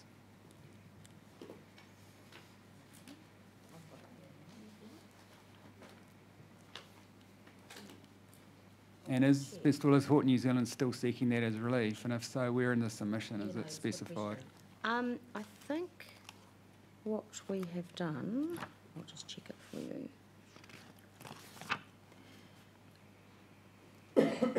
I think you're right, there wasn't any specific requirement for those specific things. They are matters dear to Mr Farrelly's heart, as he's been working through all of the issues he's mentioned to you today. Yeah. But actually, because we haven't specifically requested it, it won't be within scope for you to make those changes. Okay. But what I can say, and part of the reason we've brought to your attention some of the things we've brought to your attention and accepted some of them are outside of scope, is a bit of a signal to both the council and future decision makers that these are the sorts of things we're going to have to work on in the not too distant future, because there will be some plan changes arising, if only to deal with the MPSFM 2020. So it's a bit of a flag. We'll be back with making sure we've got scope to have those included. Yeah. All right. No, thank you for clarifying that. No further questions. Thank you. Commissioner Solomon.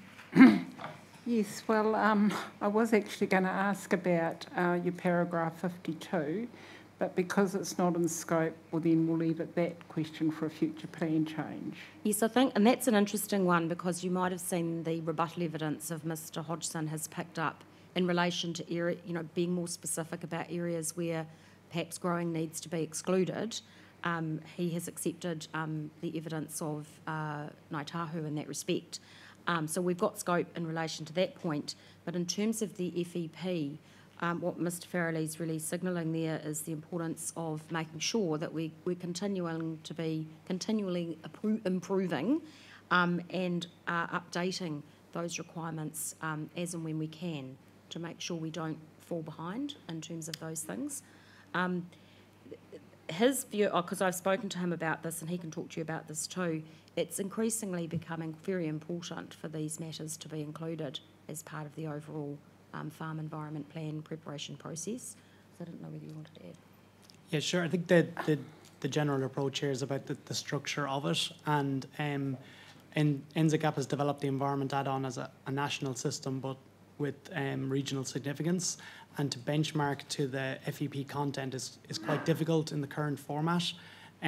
So to have a structured system that's easy to interpret, what are the key objectives and targets, what do I need to do to meet this regional and sub-regional plan requirements, it's difficult at the moment. There's duplication and there's confusion. So for NZGAP to go through that process, I found it quite difficult. So I can imagine someone trying to interact with it, what is the requirement on this piece of land in this sub-catchment would be difficult. So it's not about, as Helen says, it's about making improvements, but also just making sure that the structure is clear and concise so that people can clearly see what applies to them. And then for the likes of NZGAP, it's a personal thing. It would make it easier for me, but I'm more interested in how easy it is for people to interpret what are the real requirements for their sub-catchment. Yes, well, I'm not sure whether you wouldn't have known, we heard from Ngāi Tahu yesterday, and one of their issues is to have rock art, for instance, under a farm environment plan, because it takes specialist knowledge to understand what impacts, to identify if a rock art site's been impacted on. So they've asked us not to include rock art sites, for instance, under an FEP, and even though we haven't made that decision, I've just given you that heads up. Okay. No, thank you.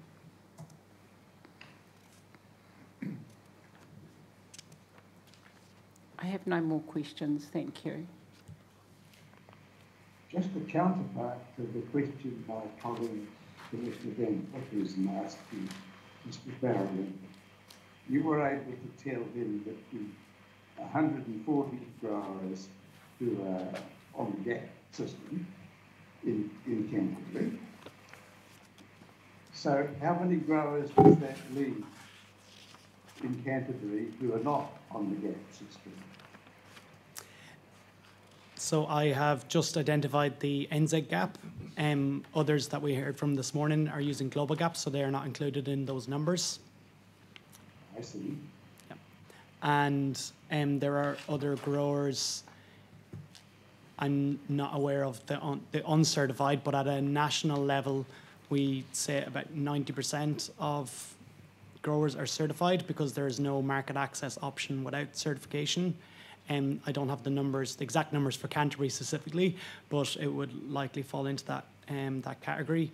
Yeah, without NZGAP or Global Gap certification, fresh produce doesn't really have a market, domestically or export. Right. Well, thank you. That's interesting. And we're grateful to you for your full and clear statement of evidence and presenting it today. Thank you very much. Thank you, sir. So our next witness is Mr. Andrew Barber. And just following on from Mr. Farrelly, he's going to drill down, excuse the pun, a little bit further in terms of these farm environment plans and some of the practical issues that he's been working on in this region and in others. So like the others, he's produced a statement of evidence, and there's a PowerPoint presentation which summarises the key matters he wants to bring to your attention. Well, Mr. Barber, we have read your evidence statement. Very good. And we're looking forward to your presentation of the summary with slides. Very good, thank you. Just to kick off, I do have a dry throat. It's not COVID, so if I cough, I held a cough in for the entire flight down, so I can't guarantee that this time. He was worried that I think. Yeah, at 30,000 feet. So we've heard a lot from the growers about farm environment plans. And so I thought it'd be quite good just to put it into context for what we think of and where farm environment plans fit into the New Zealand horticultural strategy.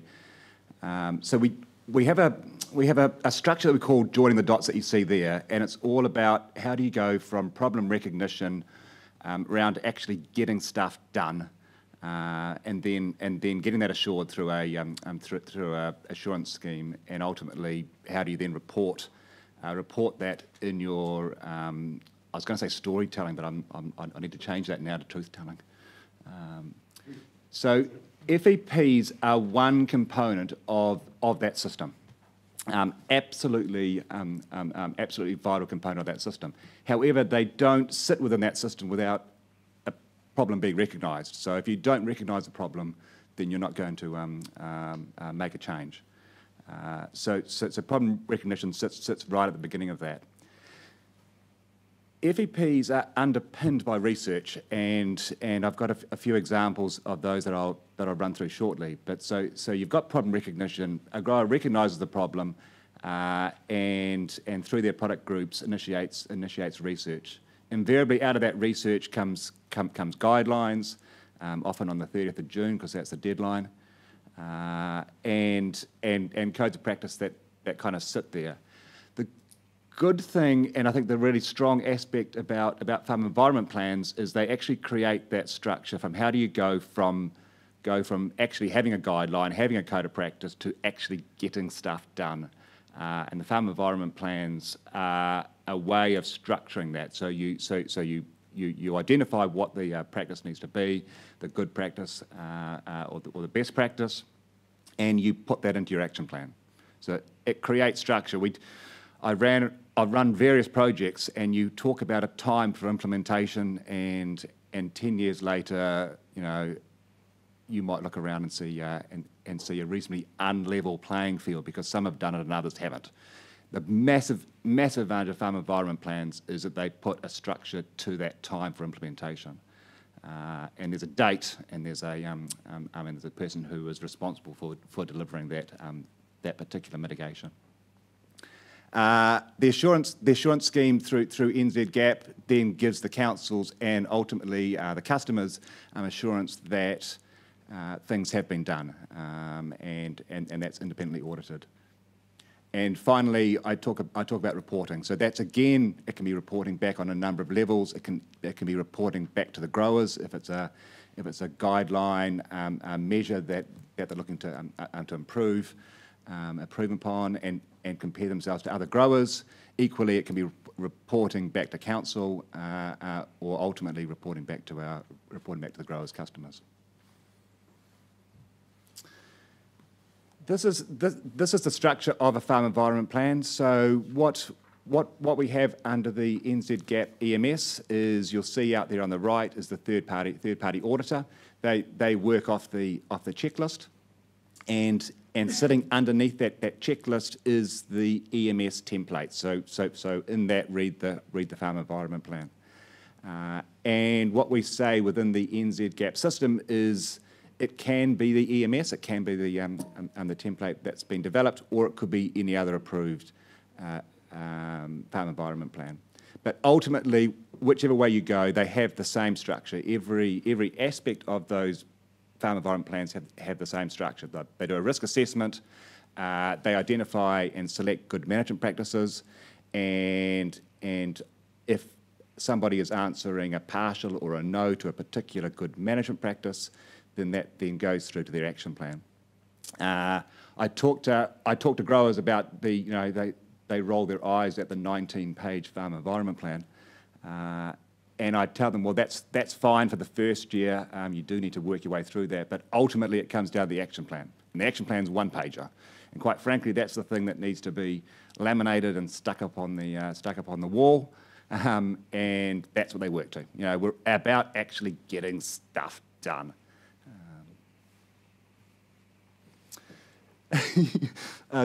Sorry, crop rotations. You might be sick of hearing about this. Crop rotations and cover crops. I will be brief. You've heard from the growers about the absolute essence of having crop rotations and cover crops for their systems. And you've heard a lot about to actually incorporate these cover crops and these expanded rotation systems to reduce your intensity. You obviously need more land. You'll see on that final point in 3D talking about deep rooting plants, mining nutrients. So that's the idea that if you have a more extensive system, you might have a crop that comes through like a maize. That can mop up some of the nitrogen at the end of a more intensive crop. So again, it's just absolutely vital, and I just reiterate what the growers have said. You need a bigger footprint, but it's less intensive.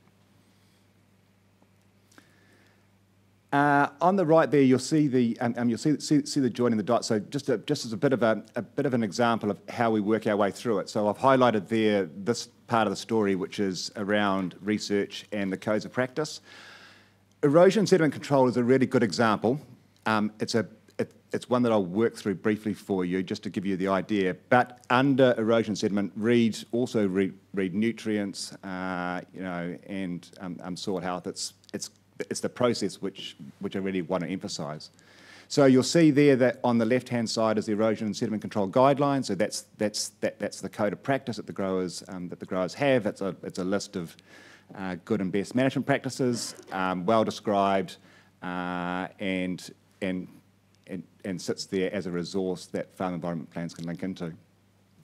I've been giving a few talks around the country, of course, to various plan changes. They seem to be quite popular, and get grilled, or 5-10 years ago, got grilled on the numbers. So we had a code of practice and was often then grilled on the numbers. So the research needs to come in behind and establish the numbers for people to have confidence. That's very much what that project Don't Muddy the Waters was about. It was, as you can see by the plethora of logos there, it's across the industry. It involved the Ministry for the Environment, Ministry for Primary Industries, and put numbers around the practice. And so equally, it's a component of the whole system, and that's what and that's how we justify the practices eventually. Specifically for Canterbury, so Canterbury has extremely low erosion rates. It's generally very, very, very flat. Certainly flatter than Auckland, and consequently, even unmitigated, you have erosion rates that other parts of the country would dream about, of around 0.3 tonnes per hectare. When you incorporate various mitigation measures such as vegetative buffer strips, cover crops, then you drive that erosion rate even lower, down to around that 0.1 tonnes per hectare. And certainly the thing about farm environment plans you saw before, the first aspect is a risk assessment. So you're doing the risk assessment, and definitely within Canterbury for this aspect, it will come out as a very very low risk. I thought it'd be helpful just to give you an idea of what does this actually look like in practice. So we talk about farm environment plans. What does it actually look like in practice? This is one of the pages, and you'll see down that list. This is with regards to a risk assessment, a paddock assessment, and the growers work through these practices. The first one you'll see there is identify site-specific risks. The grower in this case has a process for doing that, and so ticks yes. And the evidence that they can then show to the auditor is they'll have in their folder or in their material there, they'll have things that show that they know what the slope is, for example, and on their maps they'll have their waterways identified. So likewise, the growers just kind of work their way through that. You'll see at the bottom there I've identified things like where does surface water enter and leave the paddock. And again, the growers then make a comment and provide evidence to the auditor to show that they have considered that as part of their risk assessment. We talk a lot about, within erosion sediment control, various mitigations. The one that I've just highlighted here, and again, just keep in mind, this is one mitigation amongst a toolbox of mitigations, is the use of vegetated buffer strips and in this case shelter belts. The point I'm trying to make here is that the first photo is November 2015. What was the and what the situation was there? You see a reasonably small, narrow buffer strip next to a drain, predominantly weeds. And then by 2019, you'll see how that's transitioned. It's the same paddock, and you'll see it's transitioned into a much wider, denser buffer strip. And I guess the point that I'm really trying to make is that the advantage of having these industry-driven codes of practice and farm environment plans, and it being grower-led, is that you could have a rule that says you need a buffer strip. But quite frankly, if you don't install, as it's shown in there, if you don't install it properly, don't get it right, don't get the buy-in, then you could have, quite frankly, a 5-metre strip of grass that does very little. And so I guess the point I really want to make and emphasise is the industry-led development of codes of practice and implementation is key to getting these things right. Just again, same story. Protecting swales. In some cases, you simply can't have, you can't avoid water going across the overland flow, going across the paddock.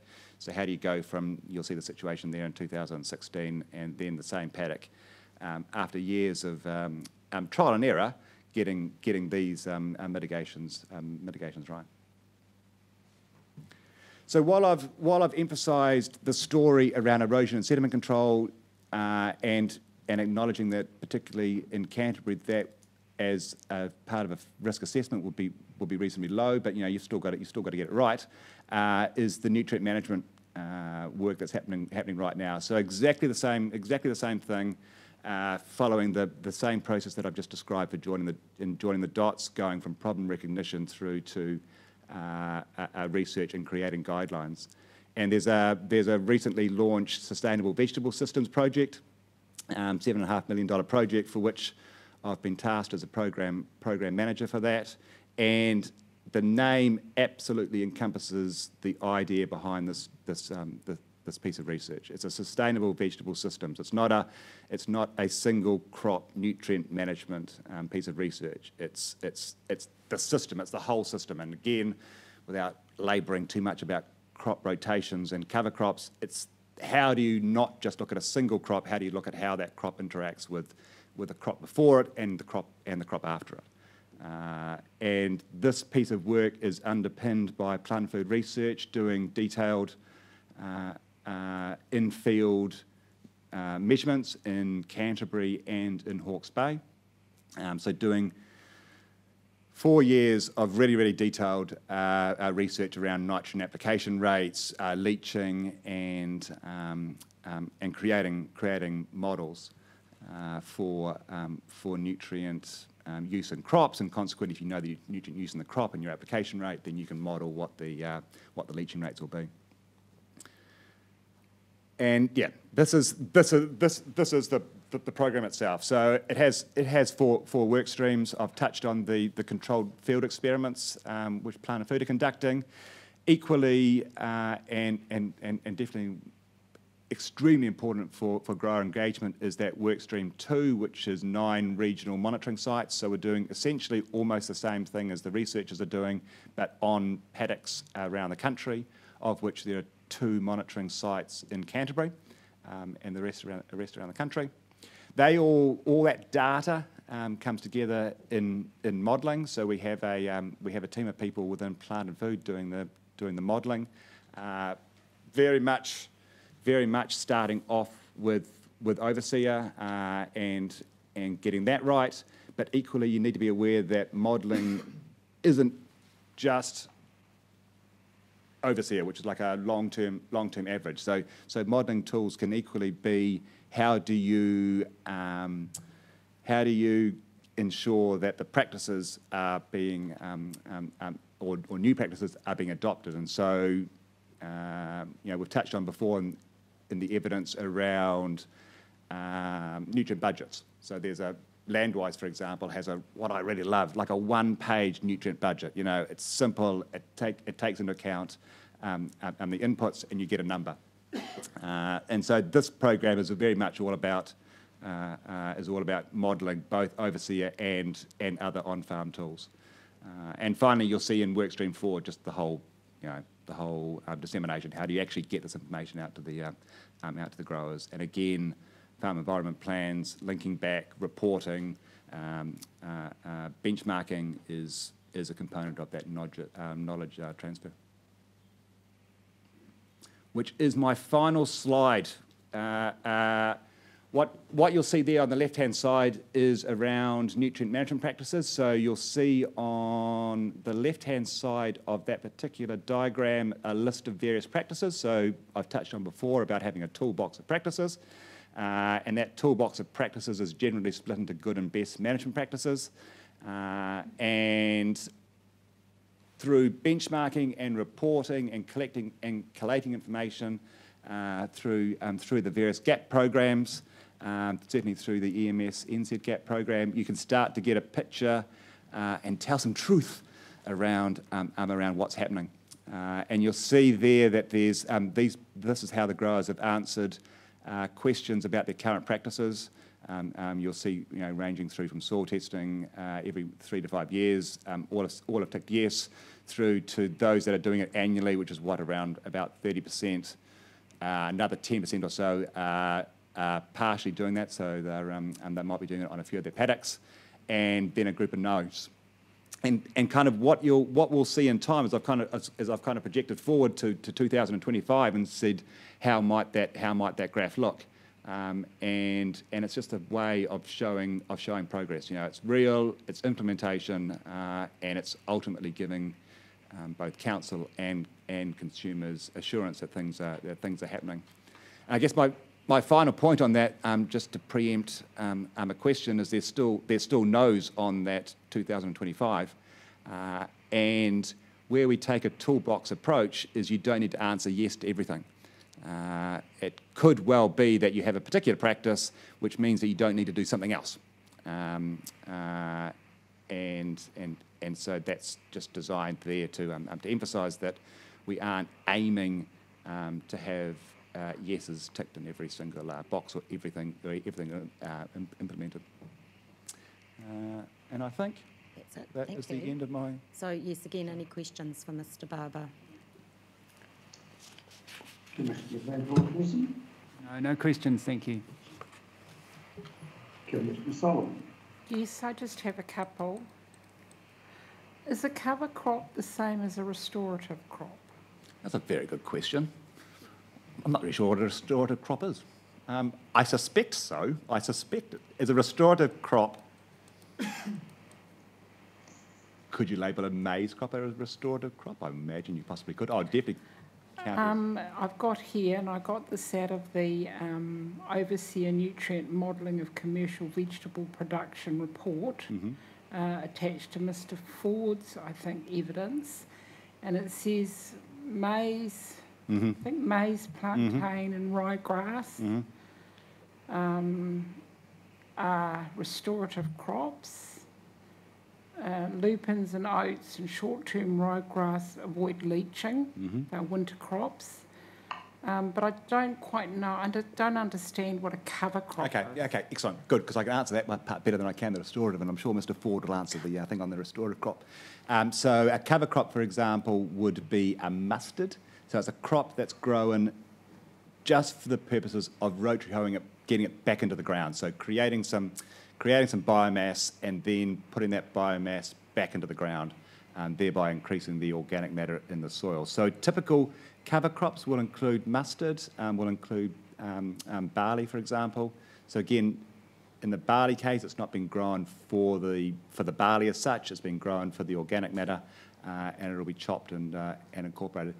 Look, we've really encouraged the use of cover crops because the idea is that if you've got a period of time when the ground would otherwise be fallow, so say a 3-month period, and obviously in a fallow period, it's the higher risk. If you're doing a risk assessment of what's the chances of leaching or erosion, when that ground's fallow, that's the highest risk. So the idea is you whack in a cover crop, and that's the organic matter. You get something growing, you get something above the ground, and then you incorporate it at the end of that I think period. a restorative crop does improve the texture and fertility of soil. I think that's what I read. Yeah. Okay. Yeah. Yeah. So very similar then.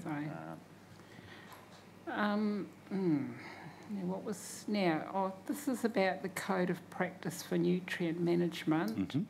Are you the right person to ask a question? Try me. If I can't answer it, I will. Would the Global GAP accreditation system compel growers to take on BMP more so than GMP? Okay, so good management practice versus best. Yes. So to a certain extent, it depends on where you are. So my understanding is we've just been having the hearings in Horizons, and so some areas there which are what's the term, sensitive catchments need to go to best management practice. Right. But otherwise it's good management practice. Equally, look, you'll see in the farm environment plans and the example I had up before, it had and in fact actually on the slide at the moment, all those practices, GMP and BMP, which is the nutrient one that you're referring to. Growers are still answering whether or not they're doing them, and you'll see down there that quite a few of them are doing what is BMP, and it's also aspirational, because aspirational and actually making people aware of what's available. So while we might say deep nitrogen tests are best management practice, quite frankly, I'm sure I'll be sitting here, no doubt, in a few years' time, and we'll just treat that as a good management practice. It'll become standard. I'm pretty sure that we've got what GMP there is soil testing every 3 to 5 years. I suspect we'll be possibly laughing at that in a few years' time. And annual testing, at least in the representative paddocks, will be just considered good management. Aspirational, they'll become, but GMPs eventually become BMPs. Or the other way around. Thank you. I have no further questions.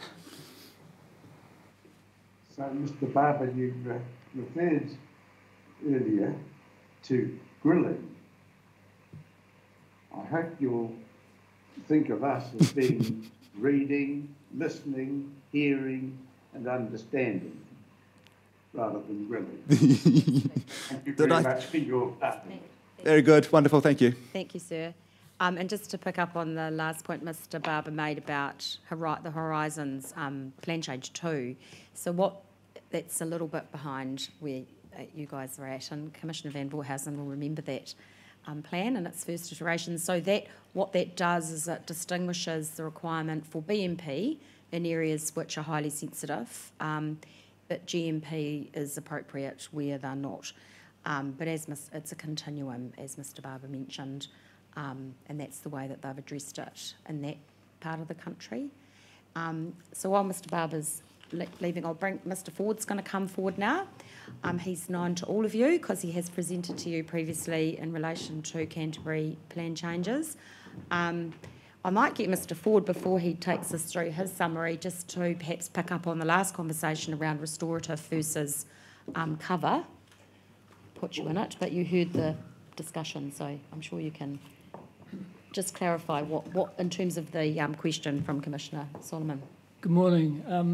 I understand you were questioning whether cover crops were restorative, and the answer is yes, definitely they are, because they're crops which nothing is taken away, so they're worked back into the ground, so it's restorative in terms of improving the carbon and the nature of the soil. So it's very much a restorative crop. So Mr Ford has done a statement of evidence, as like the rest of our witnesses. He's got just one slide that he's going to use to summarise the key points from that statement, and then obviously be here to answer any questions you may have of him. Okay, well, sorry. Yes, go ahead, please, Mr Ford. Thank you. So I'm very supportive of the Section 32 report, which says that the horticultural sector or CVP sector should be managed by a cap on the land area rather than managing it by the nutrient discharge levels produced by overseer particularly. And I've got quite a bit of content in my evidence around the problems we have with accurately modelling the CVP sector and overseer. So if we accept that that's the best approach, which we are with Plan Change 7, CVP then requires special rules to enable land rotation. But it's my contention that, and I think here we're talking about the volume of the cap. And so, as proposed, it's my impression that they were going to cap it at exactly the amount of area that was being grown in Canterbury now. And I think that growth should also be enabled.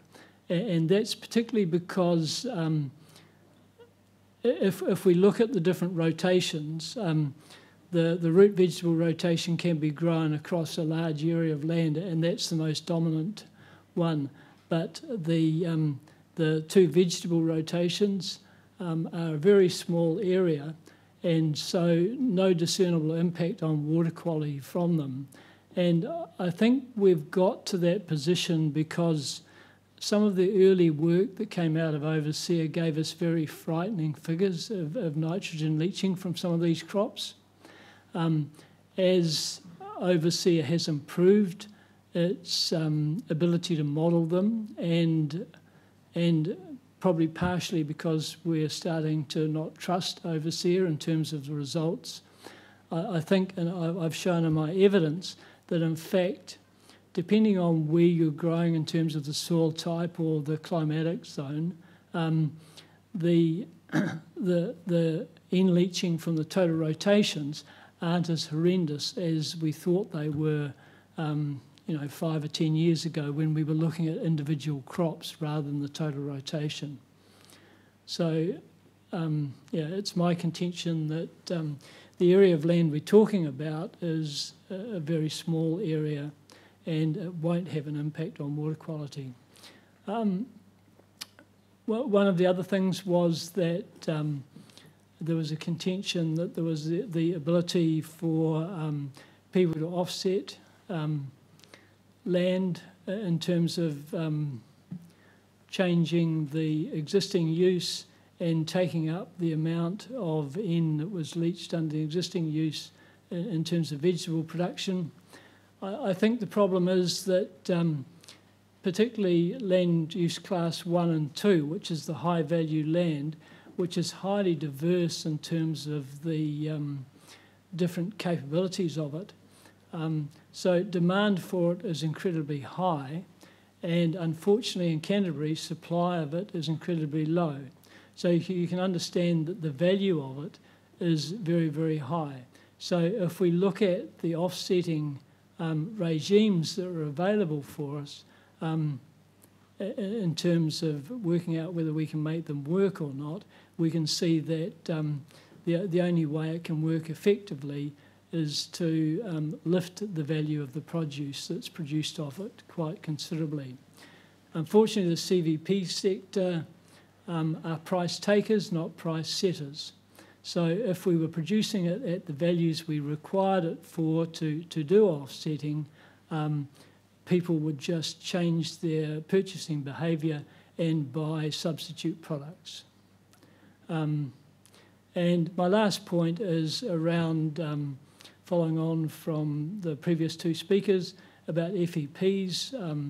Our company's involved in auditing FEPs across Canterbury and quite extensively, and we are seeing very real improvements in terms of the metrics around the farmers adopting FEPs and then adopting the measures they've got to do to achieve an A or a B grade, and it's becoming quite a competitive activity. So I'm reasonably comfortable that FEPs will be able to manage the sort of water improvements we all want to achieve in Canterbury. Thank you, Mr. Ford. So, any questions for Mr. Ford? Well, that's a good report, Mr. Ford. Thank you. Thank you. To Mr. Van Voorhuizen? No questions, Mr. Ford, but as usual, found your evidence very helpful, and in particular appreciated your acknowledgement at your para 50 that overseer is still the only real way to model in-loss. So, yes. And then at your para 56, where you talked about this in your verbal presentation, that, you know, considering crop rotations on a whole, the in-loss is comparable to other land uses. So, yes. Again, helpful information. Thank you. Thank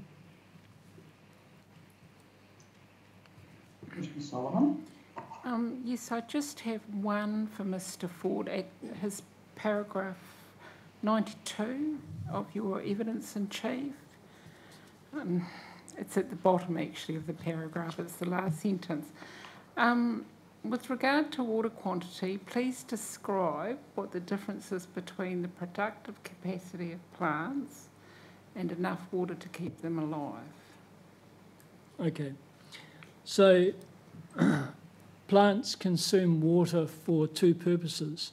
One's to maintain their system and keep the system viable, and the other is to produce seeds or something which is taken away.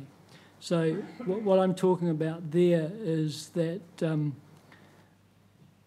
what Hort NZ was proposing, that sufficient water was made available for the maintenance of the plant, not for the production of the plant. The production meaning to produce seeds? Produce seeds or fruits mainly, right, because we're talking here about permanent crops mainly, so that would be mainly fruits. Okay. Yeah. That makes sense, thank you. Okay.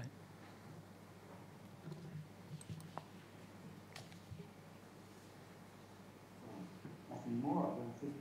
Mr. Ford, thanks again. Thank you.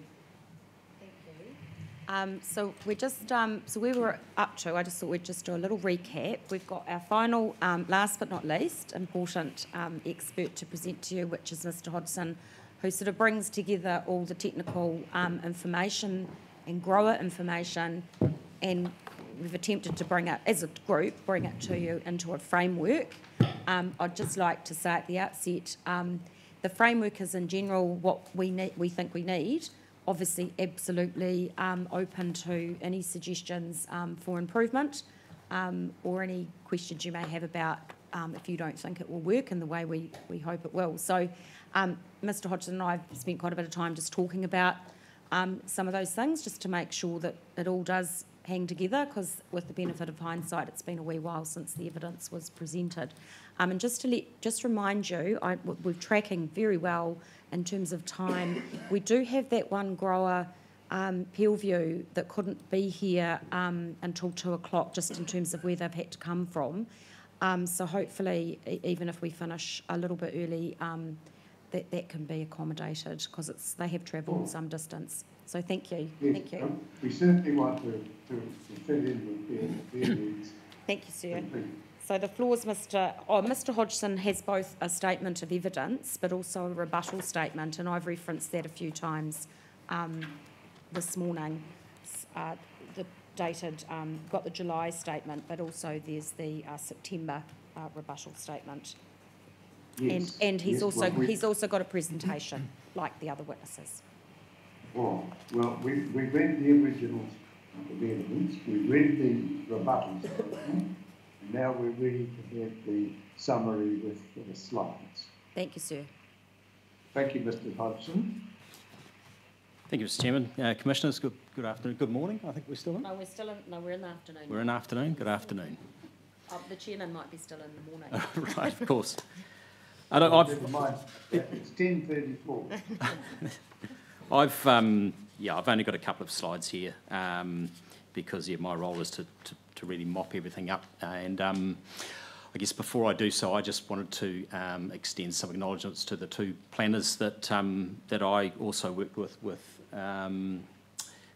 Rachel McClung, and that's Olivia Cook from ECAN and Andrea Richardson. I'm not sure if Andrea's still involved in the process, but both planners worked really hard on the issue identification and in setting up the growers working groups and working through trying to find solutions for these issues for the commercial veggie growing sector that really only became apparent through the implementation of the Land and Water Regional Plan.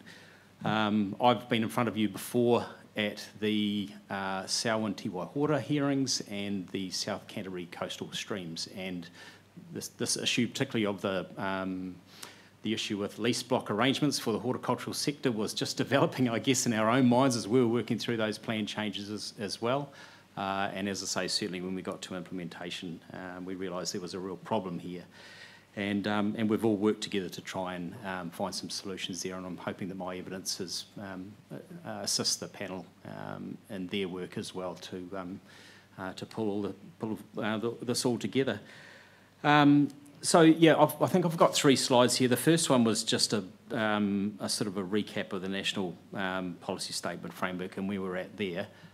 Miss Atkins has really stolen my thunder around this, but as we know, we've had this sort of moving policy space, particularly at the National Policy Statement level and the development of the National Environmental Standards, and it's been quite tricky for the commercial veggie growing sector to navigate through the changing package, but we now know where we sit, and it actually leads to more work, as we know, and ECAN, we understand, have embarked on an exercise of review across the Canterbury Land and Water Regional Plan and across the Regional Policy Statement as well, to see to ensure there is alignment and that those planning documents, the higher order planning documents, are giving effect now to the new National Policy Statement framework. And I see Plan Change 7 certainly contributes positively to the objective of the new MPS Te Mano Te Wai being expressed as Objective 1 into the new National Policy Statement. It's a progression towards the water quality outcomes that the higher order documents are all seeking, and in my opinion is a good framework, and I've suggested some tweaks there, as I say, to try and to pull it all together. And so I might just flick through to the next slide, if that's right, Rachel. So what I've done with my 2 slides was just to split up the sort of the I guess the framework, the policy arm of Plan Change 7 as it relates to commercial vegetable production, and then the methods, the rules on the second slide. And I'll just talk through the sort of the key points, as it were, really, and then we can get into some questions. So my first point was just there, certainly as I guess I've already outlined, supportive of the framework to provide a bespoke framework around commercial vegetable production, given it just wasn't working. The consenting pathways weren't available as we thought they were through the Canterbury Land and Water Plan and the sub-regional plans. Hort New Zealand has sought a new objective to be introduced into the Canterbury Land and Water Plan through their submission, but you would have seen from my evidence that I can't support that. I don't think it's necessary, and I've agreed with the officers on that point. But I have suggested that policy for .36A could be amended to better recognise the values of commercial vegetable production, which I think are well understood, well known, certainly regionally in Canterbury and nationally, and we're seeing those values, I guess, be escalated in our higher order planning frameworks, and there's more to come around that as well, and certainly the review of the planning documents relative to the new MPS are going to really reassess those values and the frameworks around that. I guess also at a national level, we may well see the progression of the national policy statement for highly productive land as well, and that'll have a relationship with the values of commercial vegetable production. But I've suggested a change to policy 436A to recognise those values as well as the constraints to commercial vegetable production. And yes, well, we can jump through to the methods. The first point I had up there was about amending that threshold for the permitted activity range under Rule 5.42 CA from half a hectare to 5 hectares. And Commissioner Van Voorthausen has raised the very valid point that the 5 hectare threshold really does align now with the NES for farming activities, and also the changes to the RMA around farm environment plans, which are a requirement for horticultural activity on properties greater than 5 hectares.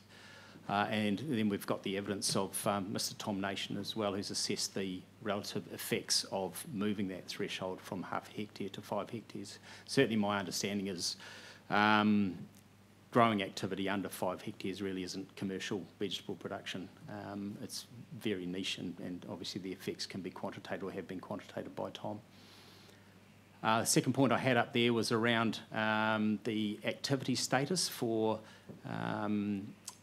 consenting that capped area of existing commercial vegetable growing. It's my opinion that a restricted discretionary activity status is the right activity status rather than a controlled activity, which was proposed in the submission of Horticulture New Zealand. The RDA status to me is robust. There are good matters of discretion that are proposed, and I think that's the right way of going. My only issue that I've raised, and obviously the other submitters for Horticulture New Zealand have raised, is in regards to that baseline period of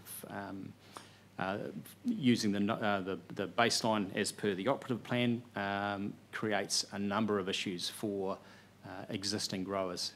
There has been change in the commercial veggie growing sector in Canterbury, and there's a real risk and effect if we don't recognise that change in the rule structure. And again, the effects of moving that baseline date have been quantified by the Horticultural New Zealand witnesses there. The next point was in regards to that providing a pathway for growth, and as you would have seen from the evidence, quantified it at 1,000 hectares, and a restricted discretionary activity status again proposed around that. To me, that's a really useful way of again, recognising the value of commercial veggie growing, that importance of meeting the needs for domestic food supply, and again, providing a limit and having confidence again in the restricted discretionary activity status and the assessment criteria that's there to deal with the effects of that activity. Again, those effects being quantified by Tom Nation. The discretionary activity for new and expanded activity, I completely agree that's an appropriate threshold, and that those activities should be held to a loss rate, be it the nitrogen loss rate as specified or the recommended GMP baseline loss rate that's been put forward by the officers, where there isn't a legally established nitrogen loss rate already applying to that land. And the final point is obviously just in regard to that default activity status for the non-complying versus the prohibited activities. It's certainly my opinion that that testing non-compliance through a non-complying activity pathway is acceptable for commercial veggie growing. 104D is going to be a difficult test for those proposals, be it an assessment against the objectives and policies, or be the effects-based test. It's going to be a a very complicated proposal to put forward in a resource consent application and a difficult pathway, but in my opinion, an appropriate pathway. And that's the end of my, my brief summary. So happy to move to questions. Thank you, Mr. Hodgson. Yes, well, thank you, Mr. Hodgson. Commissioner Van Voorthuizen. And I think in the previous hearing, Selwyn Waihora, I think I congratulated you on providing objective and helpful evidence. I'll just extend the same thanks to you today. Thank you, sir. Do have some questions for you though. And in terms, I'm just going straight to your appendix with the track change provisions.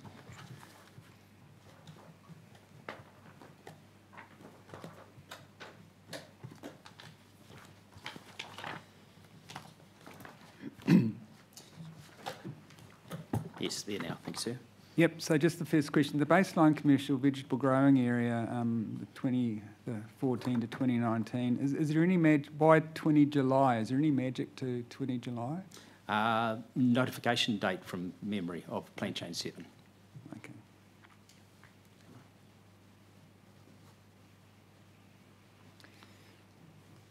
And in terms of policy 436A, and in terms of the Horticulture New Zealand desire to make this extra 1,000 hectares of growth area available, do you think it would be useful to explicitly refer to that within 36A?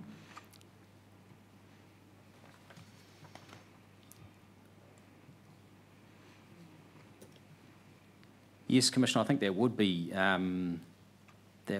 worthwhile. That would certainly tighten the policy up. So maybe don't try and figure out where that would go now, but just make a note if you could come back to us on that. Sure, yeah, no, I agree. I think it would just more directly lead into the rules at Horticulture New Zealand. Well, it would, that's right, it's good because certainly the rest of the criteria and policy 36A do that, so that would make sense, that would close that loop. Okay. And just similar questions or clarifications. So, and you've clarified, I think, this for me in the PowerPoint. So, 42, Rule 542CB, that's for existing operations within the capped area. Yes. Yep. And 542XX is for the 1,000 hectares of growth. Correct. Yep. Do you think it would be helpful if the chapeaus of those rules made that sort of crystal clear to readers of the plan? I do. I think we'd sort of left that a little bit open with the in brackets provisional growth, struggling to find a term, but I do think that could be tidied up, yes. Yeah, so having read through the information and having had the PowerPoint presentation, it's understandable now what those rules or your intention for them is. But yeah, if we can make the chapeaus crystal clear on that with some additional wording, I think that would help. Agreed. And I just noticed in Rule 542XX, entry condition 3, there's just, I think there's a gremlin crept into some of your wording. All land that is used for forms part of the commercial growing activity operation. Yes. So just a little tidy up there. It should be the same as the previous rule. Yep. And a question for you, but also for the 42A team, because the question relates to text in red, which is not your text. But the 542CC and I think also 436A clause B still refers to the baseline GMP loss rate. And I'm just wondering if that's potentially problematic because that derives from the farm portal. And I thought the whole intention of the provisions was to avoid having to use the portal for horticultural operations because it's problematic. So if that baseline GMP loss rate applies to a horticultural or vegetable growing operation, that would potentially be problematic. But if it refers instead to land that the horticultural or vegetable growing is to expand into, it might not be problematic. So I haven't quite got my head around that yet, but maybe if you might have thought about that.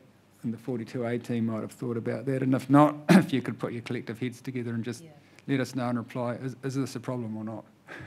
Thank you, sir. Yeah, I think I might need to take some advice from Mr. Ford around that, who's had the experience with using the portal.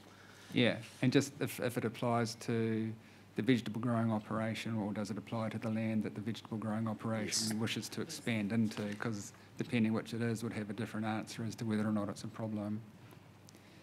And so you can see from my questions I'm inviting you to give it some further thought to these provisions, which I did find helpful, but also to maybe confer further with ECAN staff that are going to report back to us in the reply. And if we can, you know, the more agreement we can get, the better. And when we heard from Potatoes New Zealand, I requested the staff to come back to us and reply with a solution to the problem that's been identified. And I just note in that regard, I think paragraph 9 of Stuart Ford's evidence very nicely encapsulates the problem that you've put before us. So yeah, very keen to see a solution to that problem and reply. So if you can assist further in that regard, that would be helpful. Will do. Thank you, sir. But apart from that, no further questions. Thank you. Thank you. Just on that, sir, we did discuss this as a team. We thought about whether we would present, you know, yet another amended version, but we didn't deliberately because we had listened to the ECAN presentation, and we hoped that we'd be given the opportunity to get some feedback on our wording, with a view to refining it. And just on Potatoes New Zealand, and I think I'm just going to put it out there, and Ms McClung will kick me if I got it wrong, but it'd probably be useful to have a conversation with them too, because we think the framework we've provided will work for them. Yes, definitely. So we'll bring that conversation, because they've changed their position from what they put in their submission quite substantially. So it's time for us to have a conversation with them, so that might help the reporting back team, the reply team, to at least understand the points of difference or not that exist. Yep, that's right. I can't recall, but I may have asked Potatoes New Zealand to talk to Hort New Zealand as well. I think you might have. And given the consultant that they're currently using, that's probably going to be quite easy to do. I would have thought so. Look, to be fair, in relation to Potatoes New Zealand, at first blush, when you just read their submission alongside our submission, and we did, you know, liaise with them, we were not really singing from the same song sheet, which would have made our job and your job a little difficult. But they have moved on in their thinking.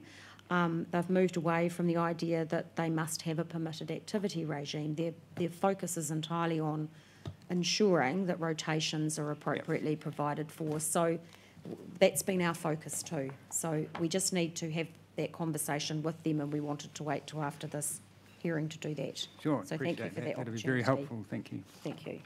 But no further questions, thanks. Thank you. Commissioner Solomon? No, I have no questions, thank you. Thank you. With the 542XX, Mr. Hodgson, why does it need to be a restricted discretionary activity? Why wouldn't it just be a plain discretionary activity? It's a good question. So in my opinion, the restricted discretionary activity status is appropriate because we can define those particular matters of discretion, and then we don't then need to open up wider assessment matters. I think there's some more certainty there for the applicant, but we can be certain that the restricted discretionary activity matters are also going to deliver the outcomes that we need.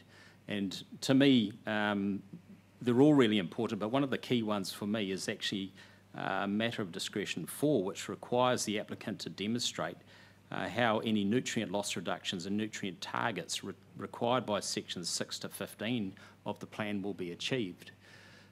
So, for example, in Selwyn Te Waihora, the decision was that there is a 5% reduction in nutrient discharges for horticultural activities across the board.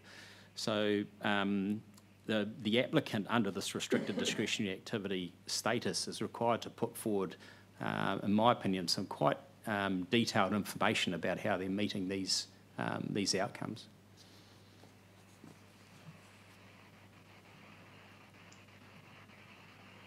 Well, I'm not sure that I'm persuaded, but I'll think about what you're saying. Okay, that's it. Coming to the other one, non-complying activity rather than prohibited. One of the difficulties that I haven't yet seen my way through about that is the usual problem. With non-complying activity status, is there a risk that the regional council can't manage multiple consent applications for their cumulative effects? And you're in this industry, you know exactly what I'm saying. Absolutely. And it's a major problem.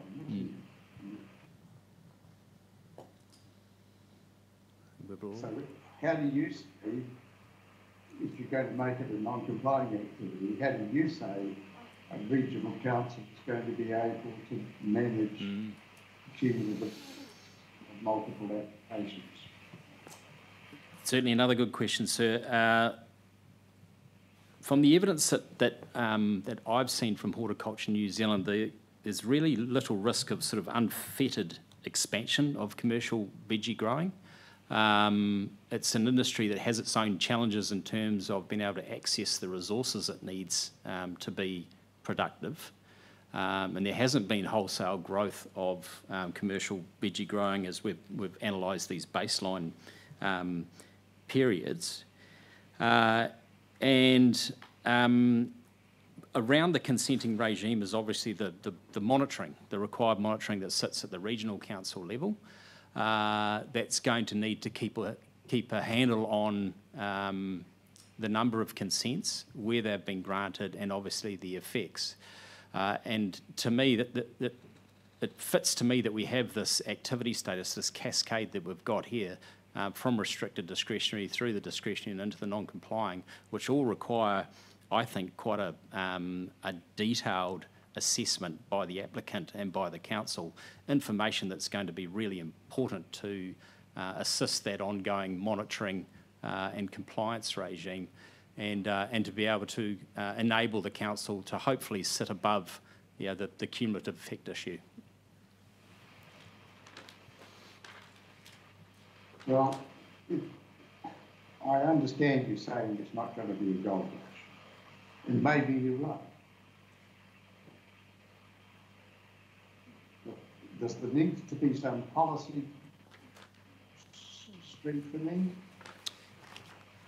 so that the 104 capital D helps to avoid a situation of a gold rush?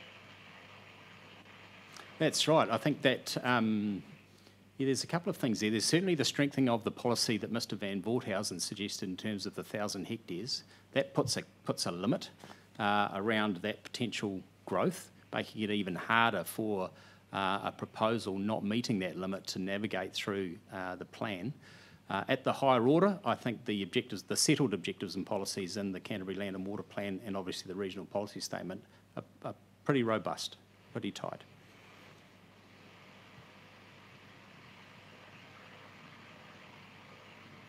Have a look.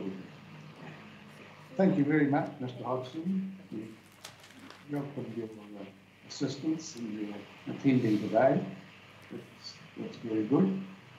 I think we've reached the time for the lunch adjournment, have we, Ms Atkins? Yes, we have, sir, and we've got the Peel-View grower group coming up in at 2.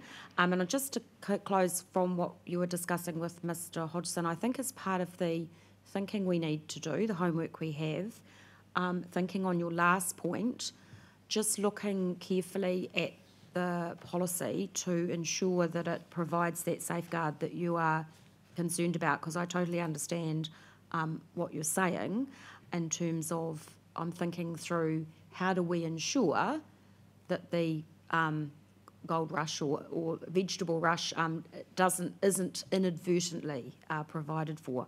So we'll give that some thought as well, because I think there's scope to do that. So thank you, sir. Thank you for that indication. So yes, we're all done as far as we can be at the moment, and we're just waiting on our last grower to come and present to you, and that will be the close of our case. So thank you very much. Well, we'll sit again at 2 o'clock. Thank you, sir. You've got them. Yes, we'll check that they're on their way. I'm sure they are, sir. Thank you. Brandon, thank you. We'll have a break until then.